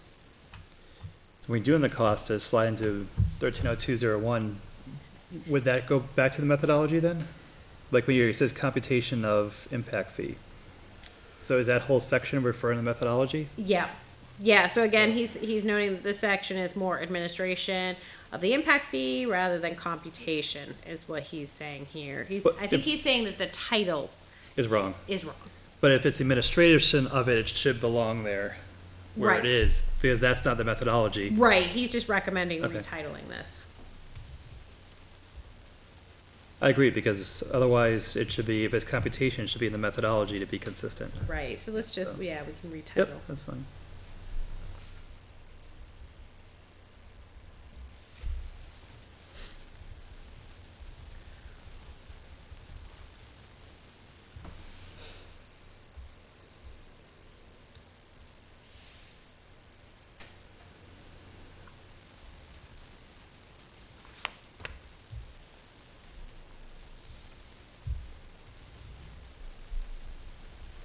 And in A, it goes back to the same issues we had before of you don't want to over-define it.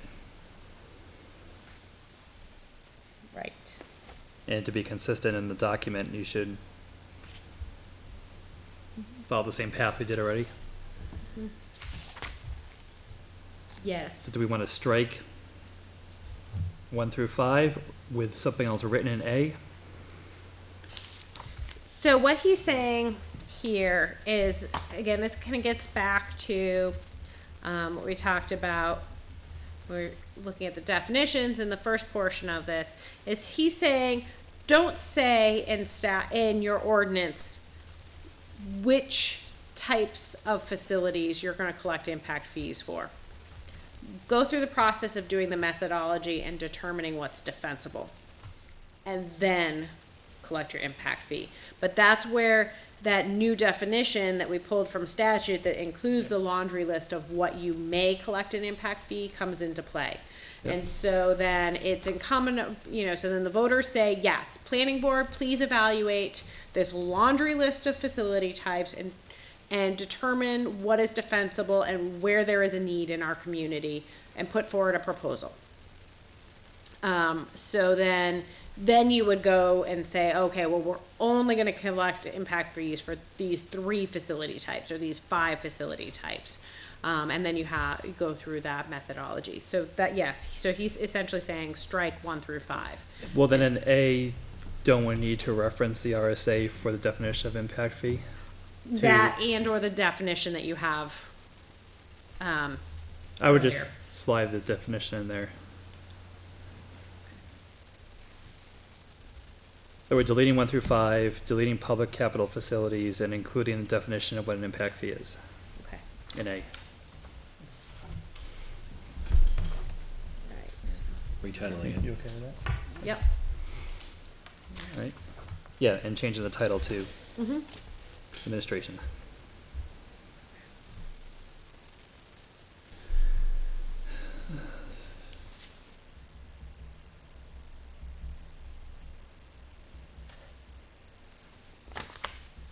Why is 1309 in yellow? Is that, were we supposed to look that up to make sure that's right? For the last half of A? Hold on. It's yellow? Mine's yellow unless my screen's yellow. No. Mine's highlighted.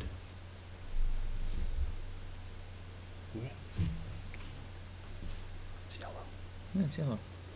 Alright, yours is in yellow? Mine's Yeah. fine. Mine's not yellow. No, mine's red. No, the 1309. Go down. Oh, section 1309 is yellow? Oh, that's weird. Yeah, you No, the stop last at part of A. After number 5, go right down. After the public school, after number 5, mine's highlighted 1309. No, That's fine. mine's not yellow. I'm not crazy. You, He's working on the chairman's copy, we're working on the regular member's copy. it's yellow. I don't know what the chairman's copy is, but. Okay. So then the rest of that is fine, because that's just referencing, keeping the second part, the impact fee schedule shall be established and reviewed as set forth in section 1309, Right. which is what we have currently, even with the changes, right? That's where everything is. Review and establish of fees amended March 93, March 2000. Yeah, the amendment date, that's just when the ordinance was amended. Okay. That section was. For B, I would actually recommend, making that a little bit more generic, so that it would just be something, referencing any impact fees for the public road system. This is just, Yeah, it's trip just, generation. it's citing the trip, Yeah. yeah, it's citing the trip generation model, that should be utilized. You know what, again, Why do you view that specific I though? don't think you need this, cause this is this is part of that methodology, and I don't think you need to dictate a standard source. Especially if the methodology is doing something different with it. And where that standard The source, methodology is always gonna come back to the ITE trip generation manual, the only is source trip of generation, trip generation data there is, so that I know, so it's. so is that mentioned specifically in the methodology, or is that just generically because of the purpose of it? I think it is mentioned in the methodology, I know that's what he uses for the Yeah, basis. so I say we don't even need B. So, Do you agree? That's redundant? Yeah, it seems redundant, yeah. We're gonna have this down at 2 pages pretty quick. Yeah. 5 fonts, To be- 1 What do they page. have? They got 6? they got 6 in, So in let's get it big to print. 5. Over the new model. Well, with your micro print, you might get it to Yeah. 5. And I assume if we strike B, when Mr. Mayberry does a final read-through, if he says legally there's some reason why we shouldn't strike B, Yeah. he'll, Yeah, and you Yellow. also, we'll send it to council before okay. we do anything with it. Okay. There's nothing proposed in C, D, or E. You actually have 2 Bs. So that one actually stays as B, that becomes C. and that becomes D.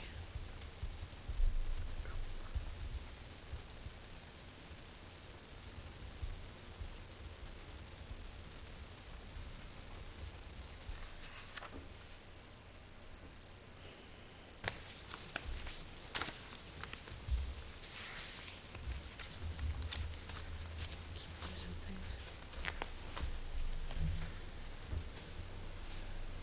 Cruising right along. Are we all okay with the rest of 1301? Yeah. Yep. Or 13, I'm sorry. Yep, 1302, I'm sorry. 130201. We're going to 130202, payment of fees.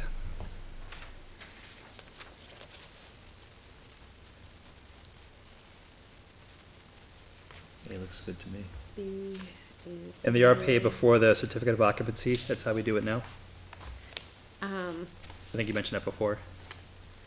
So.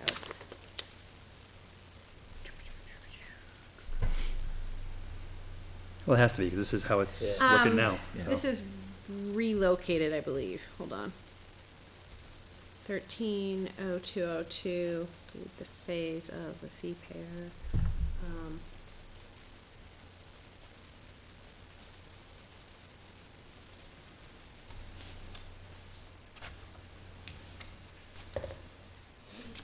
E come from? I think it's relocated from somewhere else. I recall we Or I added wordsmithed that. it in. No, it wasn't in the old version. It is new.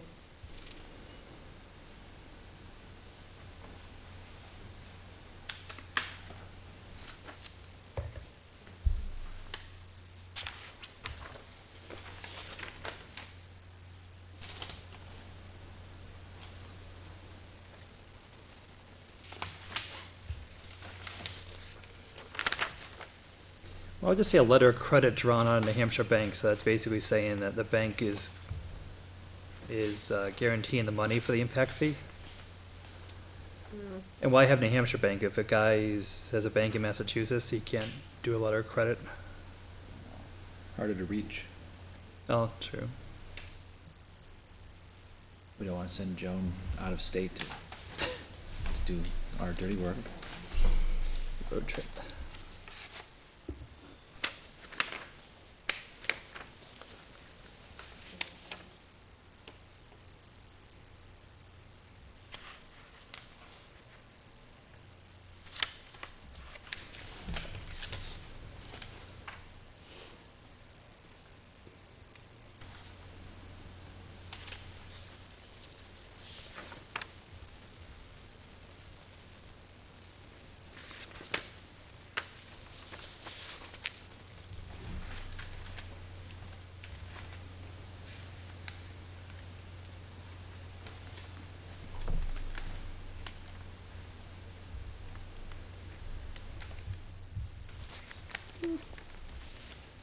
Yeah, Jen, it was in last year's, 2 years ago. Huh? That was in there 2 years ago. It was? Yep. 150202, payment of fees. It was just the A, there was no B. Right. It's on page 5. Yeah, it was just payment of fees. It was just the two Yeah. lines. Yep. So Because I'm why, looking through it going, where did I get the B and why did I add this here? Yeah, why would you want a letter of credit? Why don't you just mandate that the fee be paid? Oh, I see it. It's down below in 130203 C1.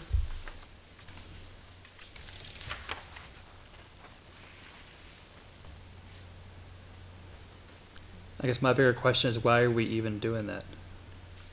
The letter of credit. Why not just make the fee is due to get your certificate of occupancy? I agree. Pay it. I mean, a letter of credit just opens up more work from the town to collect the money at a future date, so why not just say the money's owed or you don't get your certificate?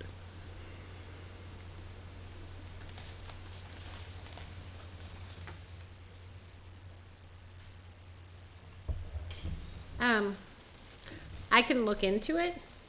I mean, where it's something that you're currently providing as an option. Maybe if you could find out when that was added in. Has that been that way for since 91, or is that, if there's any history on when it was added in and why it was added in? I don't know that so if you look down further, the piece that's all appeals of planning board decisions, impact fees shall go to the Hillsborough County Superior Court. That was adopted in 93 after everything. So the letter of credit may be original language. It may be some tool that a developer uses as part of the financing package to do a subdivision. Has anyone used it before? No.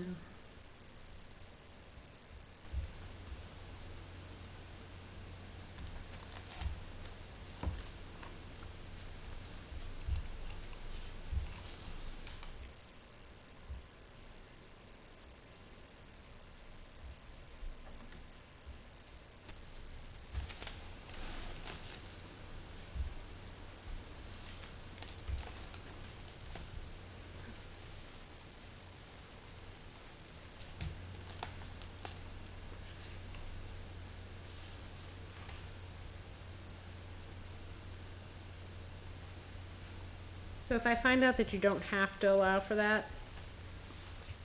do you want me to delete it? Yeah, if it's unused and not required, I don't see much point to carrying it as an option. Where if a developer does decide to exercise that option, we may not be prepared to handle it because we wouldn't have a familiarity with how to handle it. Especially where it hasn't been used. I just get nervous of letter of credit and anything, Mm-hmm. so why take the chance?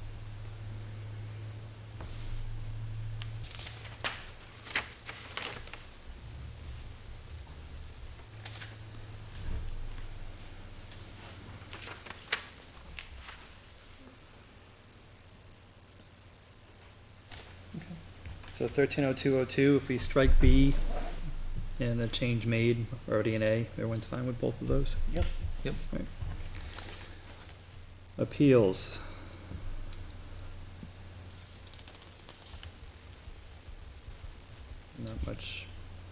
Not much in A. Nope. B, C, we obviously strike it from there too, because, Right, it's just, in this instance, Moved. it's moved. yeah, but we couldn't delete it in the other spot. Right, and, Yep. if we don't need it, it will not, it'll completely disappear Yes, from 130202. which is what And we you'll want. just see the strikeout here Yep. in, 130203. Yep. Is what I moved here.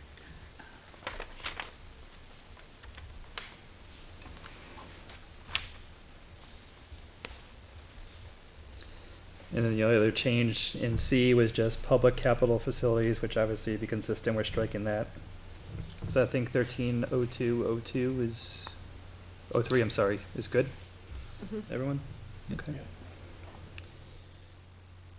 130300. What's the difference between special revenue fund and restricted fund? Is there a reason why restricted was put in there? For, the impact fee accounts? It's an accounting question that we may want to bring to maybe the town administrator. So this is, Best this able to is, And whose red line is that, or, this is both Mr. Mayberry and Jason's. okay, Mr. Mayberry suggested further review of the use of the term special revenue fund account. I have had comments in the past that the special revenue fund has particular meaning in New Hampshire under other statutory provisions on municipal budget that may conflict with impact fee applications if so classified.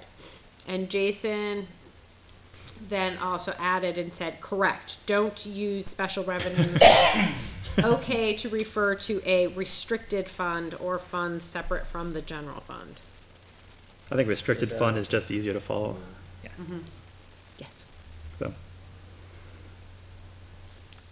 So That's that fine. was a double affirmative on the recommended change there. 2 thumbs up. Yep. So And I'd say they both know what they're talking about, so I think we should agree. Concurrence from the board. yeah, that's why I made the change and I didn't make a bubble in the Yeah. in the That's not a margin. discussion item.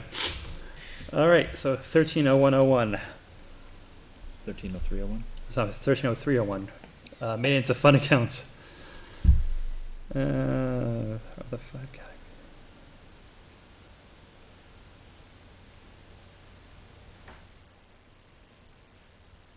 That's a good question. Are they 5 different categories or 5 different accounts, or is it one restricted account with tags for 5 different sub-accounts?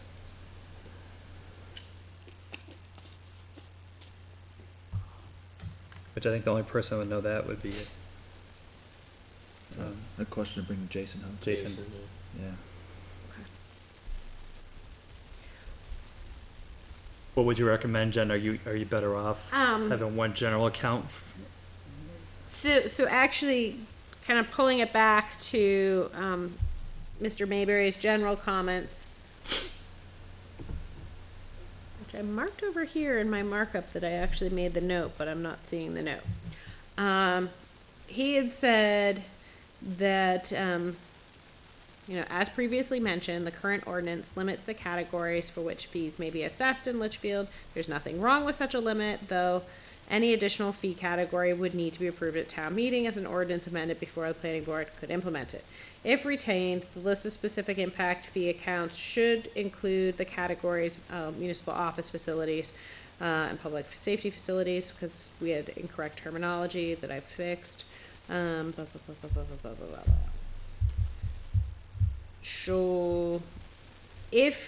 the thing is if you keep those specific 5 categories, then he recommended keeping the specific 5 categories here. Otherwise, I think it may be more, let's just follow up with Jason and say, can we just simply say separate accounts? Or is it one impact fee account total, or is it separate accounts per type of impact fee? So are we keeping the 5 types of impact fees then? You struck it earlier, Yeah, so so we're not gonna, I'd say it's mute. We're not this having should the get 5. this should Yeah. get reworked, Yeah. and I need to decide. I need to find out from Jason Jason, Joan, or anyone here, whether they maintain separate accounts per fee type or just one separate restricted. Okay.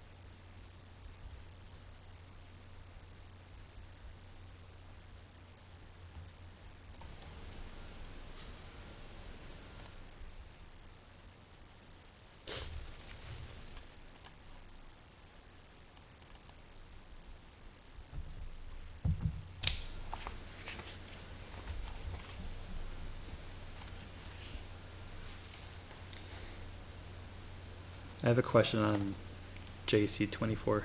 Mm-hmm. What does that mean? Maintain current address on file. So if it's paid to the town, doesn't the town have that? Like, why is it, Yeah. is it redundant to have the payer, or is that the better way to do it? No, because if the construction company paid the impact fees, Mm-hmm. and then they change their address, they have to notify the town. Oh, So they okay. can get the money back. So we don't have that word currently that way. It has to be, so they can Yep. repay it. Okay. And that's something that bothers me. Why do we repay it to the construction company that put it up originally That, it bothers me too. and not repay No. it to No, we don't. whoever We the owner's don't. record is? And that's one of the things that's further down. Be sure, because I was We- given, we 1305 We pay it to whoever paid it, right? right. Right, but Why I'm not saying, if the construction company paid it, And then sold the then- house. and sold the house, That they cost is built include it in in. the cost of the house. Right. So now the homeowner's paying it, Right, but you don't know that, so you're paying it back to the contractor. right. Whoever paid it, right. Right. So spoiler alert, that's part of the conversation Yeah. for 1305. Oh, you ruined everything tonight. It all depends on how far you want to go on this, because it's now, Are we past the halfway point? I think you're past the halfway Paid will point. be the, this is 6 out of 11, so. You want to try to finish 1304? We haven't even started 1304. Oh, I'm sorry, Do 13, you want to just do 1303? yep, Yeah. 130301.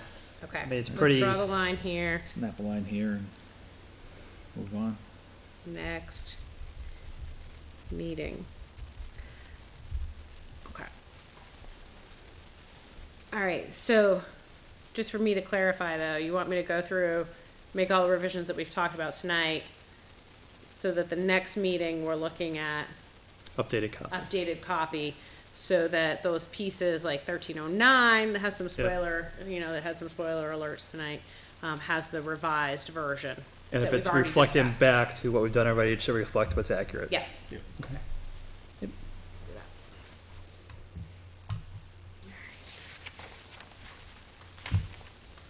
So in 130301, are we keeping the payer needs to maintain, are we defining that more?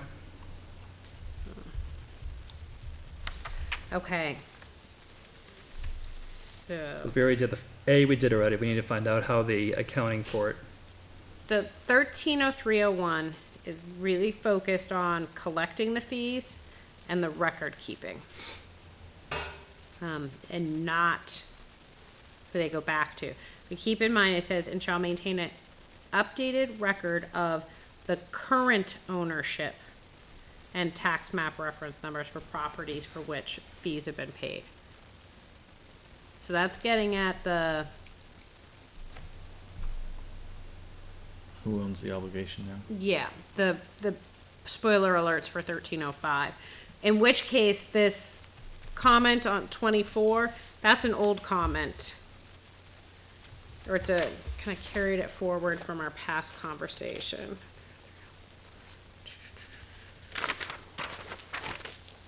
My markups here. So C reflects 1305.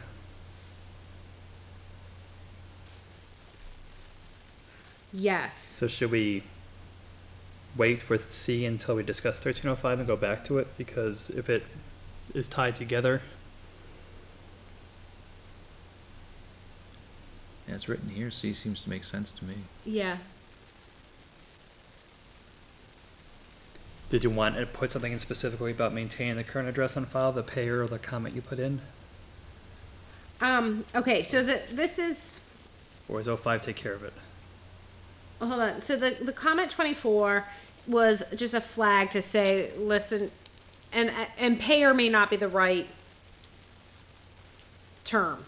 So this was reflecting the conversation that the board had previously, that it's incumbent upon whoever the current owner is, or the payer, or whoever that fee belongs to, it's incumbent upon them to make sure that their records are up to date.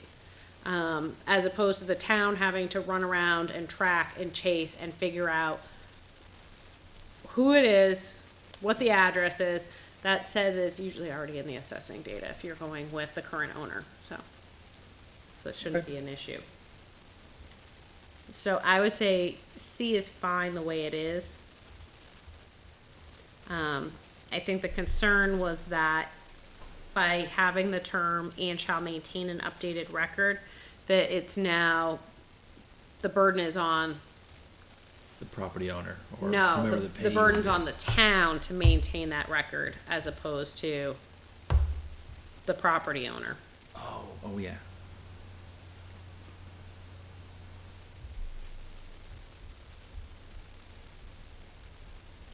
So let me look at that and see about that particular phrase. There's a better way to state that and who's got the workload obligation. I think that's the main concern. Let's flag there.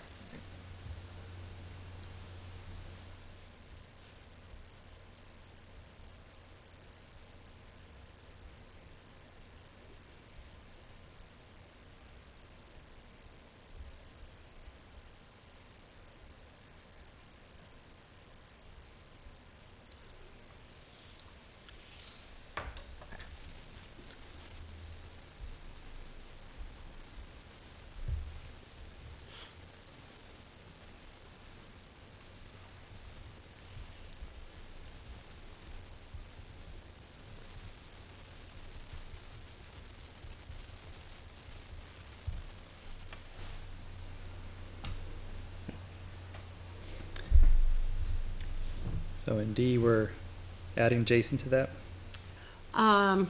Makes sense that they do it together because Yeah. they're both involved with it anyway.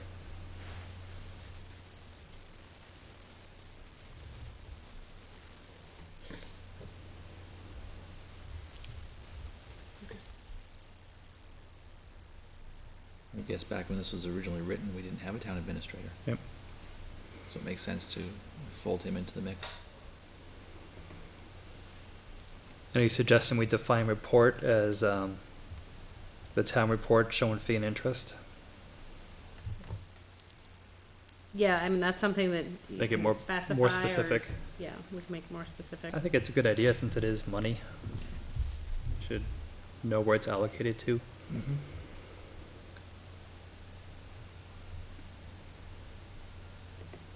Make sure to include fee and interest accumulated for it. That should be important too.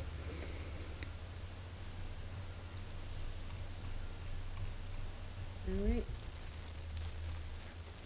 And you said review with Jason and Linda, transactions summarized by Jason, balanced by treasurer. Was that agreed upon by the two of them as to how they do it? Yeah, I need to double check it Okay, with them. Yeah. makes sense to me, but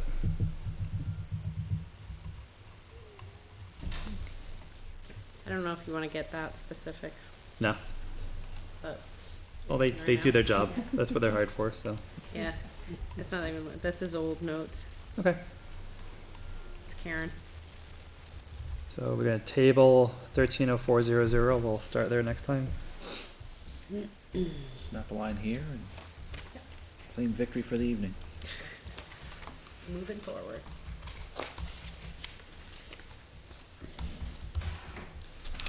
All right. Next on the agenda is the bear with me. Is the closeout memo for the agriculture overlay draft. I'm okay pushing that to the next meeting if you want to, since it's late.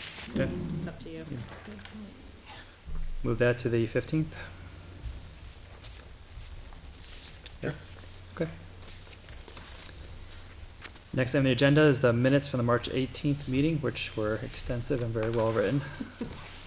And if you did not read them up to this point, you cannot vote on them, because they're 20 pages long. So hopefully, I assume we all read them already? Yeah. Your Honor, the only thing I saw was in the last of it, the Secretary of Clerk, What for Mike page? Croto, for the ballot. The annual meeting, like, Where are you? It's the last page. Page 20.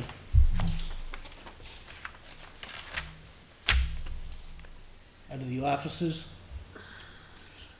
you have Secretary of Clerk. Secretary to be slash clerk. Secretary. Yeah, Secretary slash clerk in both places. Oh, two places, yeah.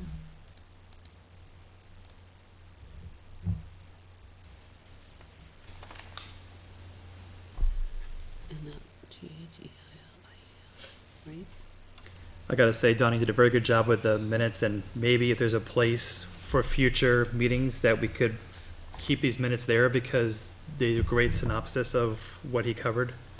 So when Yeah. we talk about impact fees next with him, Yeah. link Well, these they'll be on- minutes, so They'll be on that site, but you wanna link them to someplace else? maybe the next meeting agenda, Oh, where we talk about it again, so that we have those with us, because it's a great way to do a quick reference. I can, if you want, I can just add him a As a link to PDF, them. yeah. As a PDF, or even just linking to this document on the impact fee page, so that it just stays on that impact fee page that carries It's a great forward searchable Yeah. from document. meeting to Yeah. meeting, okay.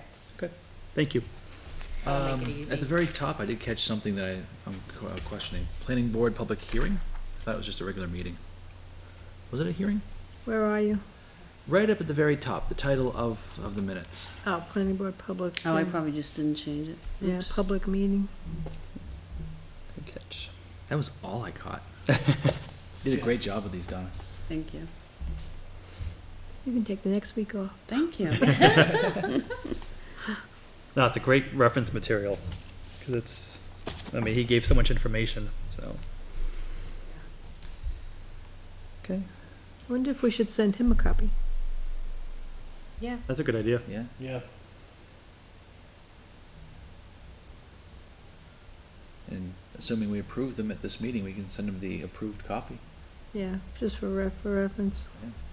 so I'll wait until you have the approved version to post the link. We have a motion for the minutes. Make a motion to approve the minutes from March 18th as amended. Second? All in favor? Aye? Aye. I need to abstain. I was Opposed? present, so. You abstain, passes 301.